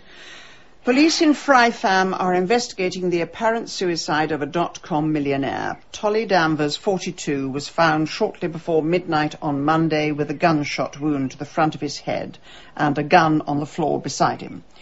Police had received reports of a shot being fired at the lighthouse where he lived and arrived to find the building in total darkness. That's odd. What is? The darkness. I mean, he was found in the lamp room. It's 59 steps up. He can hardly have gone all that way in the dark. Yes, though he possibly turned out the light when he got there, particularly if what he was going to do wasn't all that pleasant. And why did he shoot himself in the forehead? I mean, I thought most suicides held the gun to the temple. It gives you somewhere to rest it. And, of course, you don't have to stare down the barrel. Yeah, well, it's one of those things that's quite hard to conduct a straw poll on. The whole thing stinks like yesterday's kippers. If that was suicide, I'm the captain of the English rugby team. Agatha? Yes. I've just had a thought. Oh, yes? Cornish pasties. No, thanks. I've just had cigarettes and coffee. No, I mean, the Cornish make these rather esoteric pasties with meat at one end and jam at the other. Now, supposing for a practical joke, you decided to swap the sweet and the savoury round, and someone who was expecting meat actually got a mouthful of raspberry jam. James, I have to say, I don't quite see the point of this. Look, supposing there was a device that Tolly used to use, a hairdryer, an electric toothbrush, but someone swapped it round. So instead of brushing his teeth, he actually shot himself in the forehead. Most people can tell the difference between a toothbrush and a gun. Though that is one way of getting rid of plaque. I'm saying the killer might have constructed something which made Tolly think he was doing something innocent when he was actually pulling a trigger. Well, what happened to that device? The police never found it. What if someone got to the house before the police? Look, the house was like Fort Knox. No one could have got into the building before the police smashed the doors down. Oh, looks as though you've got visitors. No, that'll be Mr. Popplewell, estate agent to Cornwall and the southwest region of hell. Right, Raymond, as you can see, we've access right down to the beach. And we can fence that off for residents only. Hang on, isn't that a public right-of-way? Well, technically, but there's always a way round these things. I do have enormous influence on the... Mr. B, I assume you're here to convert the potting shed into a multi-storey car park? Oh, Mrs. Raisin, no, as a matter of fact, I'm showing my developer your cottage. As soon as your tenancy expires, I intend to pursue a much more upmarket clientele. Tolly showed me the architect's plans. They appear to be drawn by an 8-year-old with crayons. What? How nice to meet you. Mrs. Raisin, you really mustn't get stuck in the past. And why should only one resident get a sea view? My executive flats will provide them with dozens. Yes, whilst blocking the sea view of people who already live here. Oh, there's no point arguing with you. People always say that when I'm winning. Morning. Oh, is this your husband? No, this Lizzie, is my... Colonel James Lizzie. I'm Arthur Popplewell, and this is my associate, Raymond Wells. How do you do? All right. Well, if you're wanting a look round the property, I was thinking Mrs. Raisin and I could go for a stroll up to Camley Cliffs. Oh, well, that's very thoughtful of you. I don't want Come to along, stroll Elsa. up. Goodbye. Bye. Oh, and I want you to replace the bulb in the front hallway. Keeps popping. Will do, Mrs. Raisin. Have a nice time. When you get to the edge, just keep walking. James, why did you drag me away in the middle of a conversation? Because I didn't want you antagonising someone who could be useful. That man's about as useful as an ashtray on a motorbike. What was the last thing Tolly said to you? He said he'd solved the mystery of the fairies. The strange lights in my garden. Yes, the garden that Mr. Popplewell's about to build his flats on. Do you think that's connected to his death? I think we should keep all our avenues open, don't you? So, it is the lighthouse. How can you tell? Was it the giant bulb that gave it away? Marvellous place to live. Yes. Though it seems wrong for it still to be so shiny and white. I almost feel they should paint it black for the next few weeks. Oh, Mrs. Raisin. Lucy, I hope this isn't a bad time. Well, I'm not busy, if that's what you mean. Come in. Thanks. This is James, my next-door neighbour from Carsley. How do you do? Have a seat. I would offer you coffee, but I've given my entire supply to the police and reporters, every Tom, Dick and Harry. Would you like me to pop down to the shops and get you some? No, that's all right. I'll manage. How are you coping, Lucy? How am I coping? Well, I just am coping. I don't have much alternative. Well, I suppose I do, but I'm not going down that road. Well, you said something that puzzled me. You said this place does something to people, that it did something to Tolly. Well, it did. It changed him. Changed his name, for a start. What do you mean? Well, he only called himself Tolly when he moved here. Back in London, he was always Terry or Tell. I think he thought a posh name would help him fit in. Oh, I see. Did it? Oh, no. They were only too happy to take his money at the golf club. But unless you've been living here since the Doomsday Book, they just see you as what's that ghastly word they use? An emmet. You weren't so keen on the move here, were you? Biggest mistake we ever made. And for poor Tolly, it was his last. Back in London, there was always someone he could phone and go for a pint with. But as soon as he made his pile, he suddenly decided he wanted to live in the middle of nowhere. And that can do funny things to your mind. But, Lucy, when I saw him, he seemed so cheerful. Things aren't always what they seem, Mrs. Raisin. And you can't always tell from the outside. How does that poem go? I was much further out than you thought, and not waving but drowning.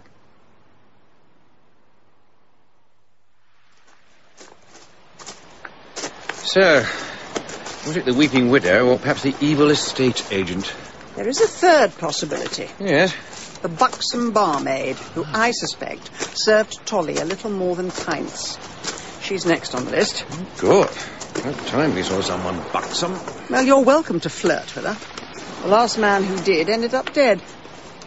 And then there's the mystery of the fairies, or whatever it is makes those lights at the bottom of my garden. Yes, I'd quite like to get a closer look at those.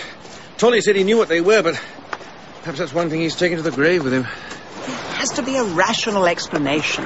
Is there? Maybe the world is flat. Perhaps there are fairies at the bottom of the garden. Maybe everyone will live happily ever after. Yes.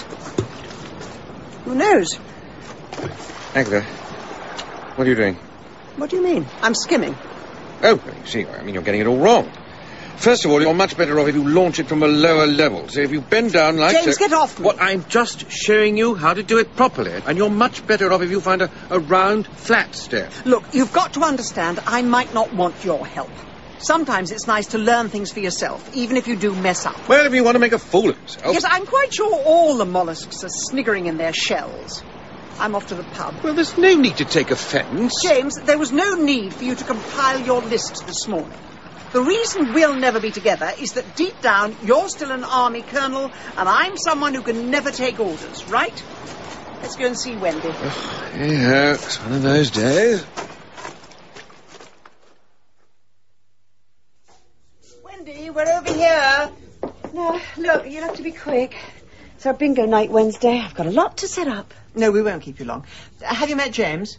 Well, we've nodded at each other in the village shop. And it's a pleasure to be nodding at you once again. Right, well, we mustn't keep you away from your balls. So, if we could just get our eyes down, then you can get back to your full house. James, let me do the talking. We wanted to have a chat with you about Tolly. Oh, yeah, I heard you've been snooping around the village asking questions. It's just, there are certain things about his death that don't add up. You were the last person to see him alive. Did he, seem in good spirits? He was in very good spirits. Mostly vodka and tonic. And yet he went straight home and killed himself. Well, that's the official story, but I reckon if you want the truth, you need to go and see that wife of his. Oh, we've just been to see her, actually. Lovely woman. Terribly grief-stricken. Oh, do you reckon? Well, I think she can turn those waterworks on when she wants to. At least when she's got company. Well, whatever the state of their marriage, she must be distraught. Oh, must she now? When she's the one what drove him to it. Oh, do you think so? You don't think it was anything to do with the guilt he felt that he was having an affair with you? Oh, who says I was having an affair with Tolly? It was common knowledge. And your perfume was all over his private room. Oh, I see. And that would be this perfume? Oh. Good Lord, that's awfully potent stuff. I make this stuff myself, I do. Out of rose petals. I've got quite a reputation for my perfume. So, if any local lady should have a date with a gentleman friend, she'll buy a bottle. Which is why so many wives think I'm doing the dirty with their husbands.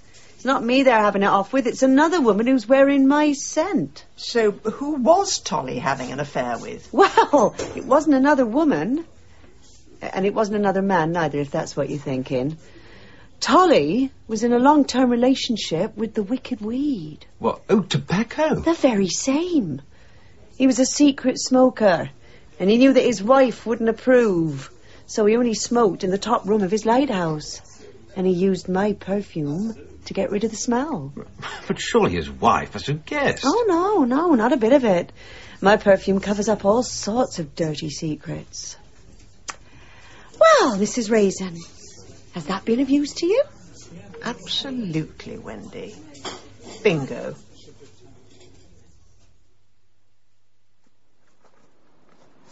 Agatha, I still don't quite see the relevance. Oh, listen, James.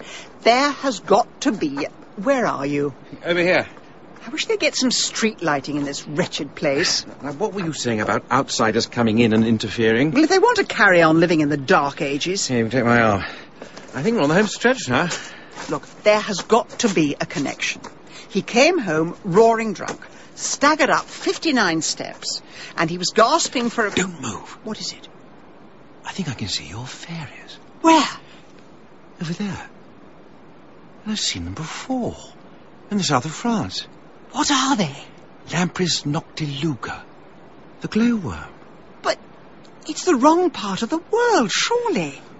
Global warming? I thought it was the wrong time of year. But sometimes little miracles happen. Of course. I know what Tolly meant. Meant by what? I found out what your fairies are, and it's good news. What does he mean? Well, if they've got some rare species living here, it's going to be a lot harder for Mr. Popplewell to get out his wrecking ball. You don't think Popplewell had anything to do with the murder, do you? No, surely not. Though God knows I'd like to see a few estate agents behind bars. I'm just disappointed they weren't real fairies. Well, maybe they are.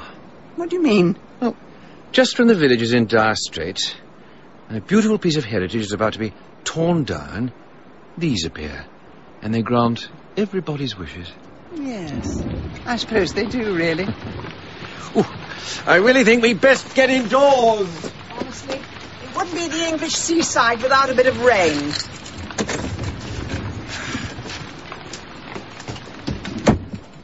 Cheers! Cheers! Oh, well done, Mr. Popplewell.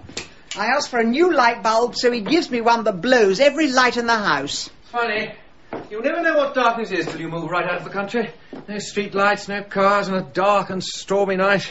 Thank heavens for cigarettes. Well, I would normally try and discourage you, but we need every bit of light we can get. James. What's the matter? We've just walked into the house, and a bulb blew, so what's the first thing I do? Light a cigarette, but then that's always the first thing you do. And supposing someone put a faulty bulb in the lighthouse, so when Tolly goes into the lamp room, it blows a fuse. What's the first thing he's going to do? Well, he'd light a cigarette, but that doesn't explain why he shot himself. Tolly made a fortune selling gadgets and gizmos. What if he should have one of those novelty cigarette lighters, the ones that look like replica pistols? Only when he goes to his desk drawer, someone's replaced it with a real pistol. Agatha, I think you're descending into the realms of fiction. James is the perfect crime. In a locked room, in an empty house, he holds a gun to his head and pulls the trigger. But surely he would have had the cigarette lighter in his pocket. Not in this day and age. You don't carry anything that looks like a gun with you. Well, it still seems the most preposterous explanation. Well, look it up on the internet. See if he sold them. Oh, right. My computer's battery powered, so that should be working. Then I'll see if I can find the fuse box. Just as soon as I found my way into the living room. Chivers? Oh, dear. She's terrified of storms. Where is she? Nah, let's see. boytoys.com. James? Agatha? I just had a thought. Oh, yes. On Sunday night, Tolly went into his lamp room, flicked a switch, and all the lights went out. Well, so your theory goes. Isn't it interesting that the same things just happened to us? Oh, dear. I see what you mean. Well done, Mrs. Raisin. And I'll save you the trouble. We do sell replica pistol cigarette lighters, along with bugging devices so you can hear what people are saying about you, and skeleton keys to get you into every house. Lucy, I had a feeling we might meet again. Where's Chivers? I locked her in the cellar. Couldn't stand her endless hissing. I'll just go and get her. Stay where you are. And in case you're wondering, no, this is not a cigarette lighter. Although that's one way to give up smoking. Oh, yes, it's a Glock 18 by the looks of it. You know about guns, do you? Well, I was in the army for 30 years. We didn't spend all our time on productions of the Mikado. I bought this in a pub in Bethnal Green. You can get all sorts, you know. Guns, drugs, plasma screen TVs. Honestly, who needs Harrods? Well, I have to say, you took a huge risk. I'm not saying I approve, but it's hard not to be impressed. I learned all about risk from watching Tolly run his businesses. It was one harebrained scheme after another. But he always said, if you believe in something hard enough, you can make it happen. Lucy, why did you have to kill him? What had he done? What had he done? Besides dragging me out to the middle of nowhere, locking me in that wretched tower, taking me away from friends and family. And you killed him for that? I tried to get a divorce. I tried to walk away. But every penny of my money was tied up in his business. And I just couldn't face another winter in bloody Cornwall. Now, look, Lucy. Here's my mobile phone. You can dial 999 and all the guilt you feel, all the fear of being caught will all be over. Well, why would I want to do that, for God's sake? Because, Lucy Danvers, you killed your husband. And you're now standing in Samphire Cottage, Fryfam, holding a gun to two people's heads. There's no need to describe everything. What do you think this is, Jackanory? James, don't provoke her. I think I know what I'm doing. But, of course, you can't actually use that gun, can you? Because if the police found another two bodies in such a small village... Oh, I'll be long gone by then. Besides, you're going in the sea. Who knows when or where you'll wash up? Well, are we at least allowed to say our last goodbyes? Of course. I'm not a complete monster. Now, up against the wall, in the moonlight, where I can see you. Oh, James, I don't think I've ever been so scared in my life. Well, perhaps it's the army training, but a dangerous situation actually helps me to see things more clearly. And can I just say, from the very first moment I saw you, when your car crashed into mine on a snow-covered road, I've loved you. More than anything else in the world. Admittedly, there were also times I wished to kill you, but on balance, I'd say the 5 years I've spent with you have been infinitely superior to the 50 years without you. James? Yes?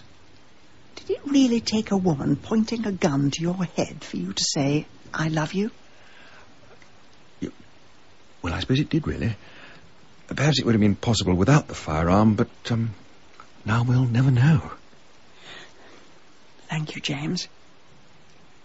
Goodbye. Goodbye, Agatha. No! Right, Agatha, run! What? Get back!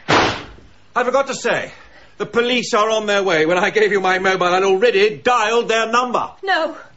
No! No!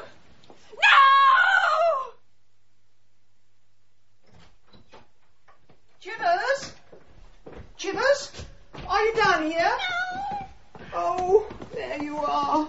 Did the nasty woman lock you in the cellar? Well, don't worry. I think it's her turn to be shut inside a dark room. Good Lord, there must be half an inch of water down here. I'll just go and get a moppet and bucket and mop. Sorry, still a bit shaken. James? Yes? Those things you said when you had a gun to your head, were you playing for time, or did you really mean them? Well, of course I was playing for time. You didn't seriously believe all that mush about hearts missing a beat and star-crossed lovers? No. Good job the police got here when they did. I doubt if I could have filled a whole half hour with terms of endearment. I'm amazed you managed 30 seconds. On the other hand, it is true that the 5 years since I met you have been rather more interesting than the 50 years before. Oh, so I haven't completely ruined your life? No, just reconstituted it somewhat. Agatha. Yes? You know when our attempt at marriage went all pear-shaped, and I said it was over between us and we could never, ever get married? Yes, James, my memory hasn't gone completely. Well, could I possibly repeat that sentence, but this time replace the word never with the phrase quite possibly?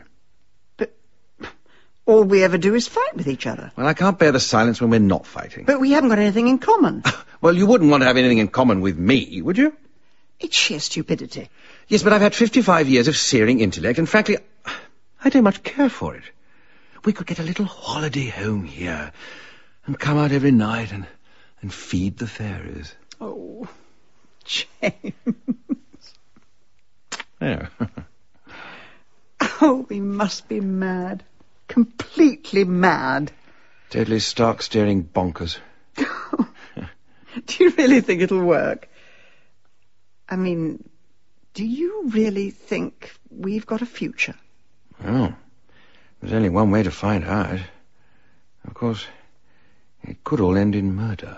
That wouldn't surprise me in the least. Well, over your dead body or mine?